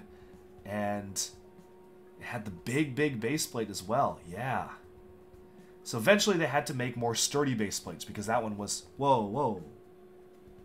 Wait. Let me read through this. Upon its release in 2009, the Grand Carousel was a masterpiece, but the big green base plate was... because they're single section, right, they're flexible, so it was very hard for consumers to move it around. The set was prematurely canceled as a result. Oh, that's why the Grand Carousel is so rare. They had to take it off shelves because it was so hard to move around. Huh. That makes sense. I didn't know that they purposefully had to prematurely cancel it. Really? It did really well, but they had to exit it early because it was too hard to move around. That makes sense. Okay. So then can you make holiday themes? That became the Winter Village stuff. Makes sense for that. They also raided Belleville for some unique items there. Larger Lego Belleville star, of course. Used as a fireplace front. Was used as a decorative arch for Belleville. Right, that main front part right there. Winter Village Choice Top was a hit, and they started making more Winter Village sets. Yeah. Okay. And then we're talking about bigger things. Taj Mahal was a passion project. I mean, well, this was originally released in like 2006 or 7, right? Or 2008. And they re-released it in 2017. Maybe the author didn't realize that. Yeah, but no, very cool stuff to see that. New Dreams, right, Kuso for LEGO Ideas, so that was to get fan projects. I think all of this is pretty much known. I am skimming this if there's anything specifically unique for this. So it's Now Ideas Get New Molds, which is right. Okay. Yeah, then we're into the future with LEGO adult-oriented sets. And we've finally made it to the epilogue. This is a really cool book to read. And obviously there have been so many interesting things that just... This book has been an absolutely insane resource. That's just so cool to be able to just take a look at and be able to enjoy. Each chapter is themed to LEGO color. A lot of love went into making this book, for sure. So, this is so cool. They list all the sources of the interviews that they conducted. Over 60 interviews over a 6-month period. Remarkable access to its personnel. So cool. Tommy Anderson, Christian Faber, Niels Milan Peterson. Yeah, oh wow. Good stuff here. And acknowledgements. A-Full Advisory Panel. Andrew Barnick. Nice. Oh wow, these are so cool. These are all the people who worked. And Daniel Konstanski is the U.S. editor for Blocks. Right. Index. Wow. Well, there you have it. This was The Secret Life of Lego Bricks, crowdfunded by Unbound. That was folks who were able to pledge money to support this. Really interesting stuff. All of these people have this book. Yeah, wow, they list out the names of everyone who bought it. That's so interesting. I was not lucky enough to get this. I had to get this secondhand. I didn't get this by crowdfunding it, but wow, this was such an interesting read. This has been a very long video. I hope you've enjoyed this journey. It is now past midnight for me, so I gotta get to bed and call this a day, but I hope you enjoyed the many different, very interesting insights from this book. It's been so fascinating being able to get a chance to see the history of the LEGO Group. I learned so many things that I would have never known before. I think there's so much unique information in this book that has literally never been revealed ever before. So yeah, this was just such a unique and interesting read. Let me know in the comments, what was your favorite piece of information here? And I know I'm going to mention the conclusion. I'm going to look into ways of making it available digitally. Thankfully, in the time between recording that conclusion and publishing this video, someone sent me the PDF. So the PDF is now available for you to download yourself down in the description below. So if you want to just read the book yourself, I've linked the PDF on Google Drive, so you do not have to spend $250 like me to purchase the book.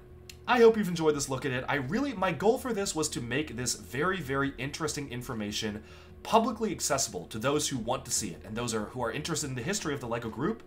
And hopefully this video has achieved that. So thank you so much for coming along this journey with me, and I hope you enjoyed this look at the secret life of LEGO bricks.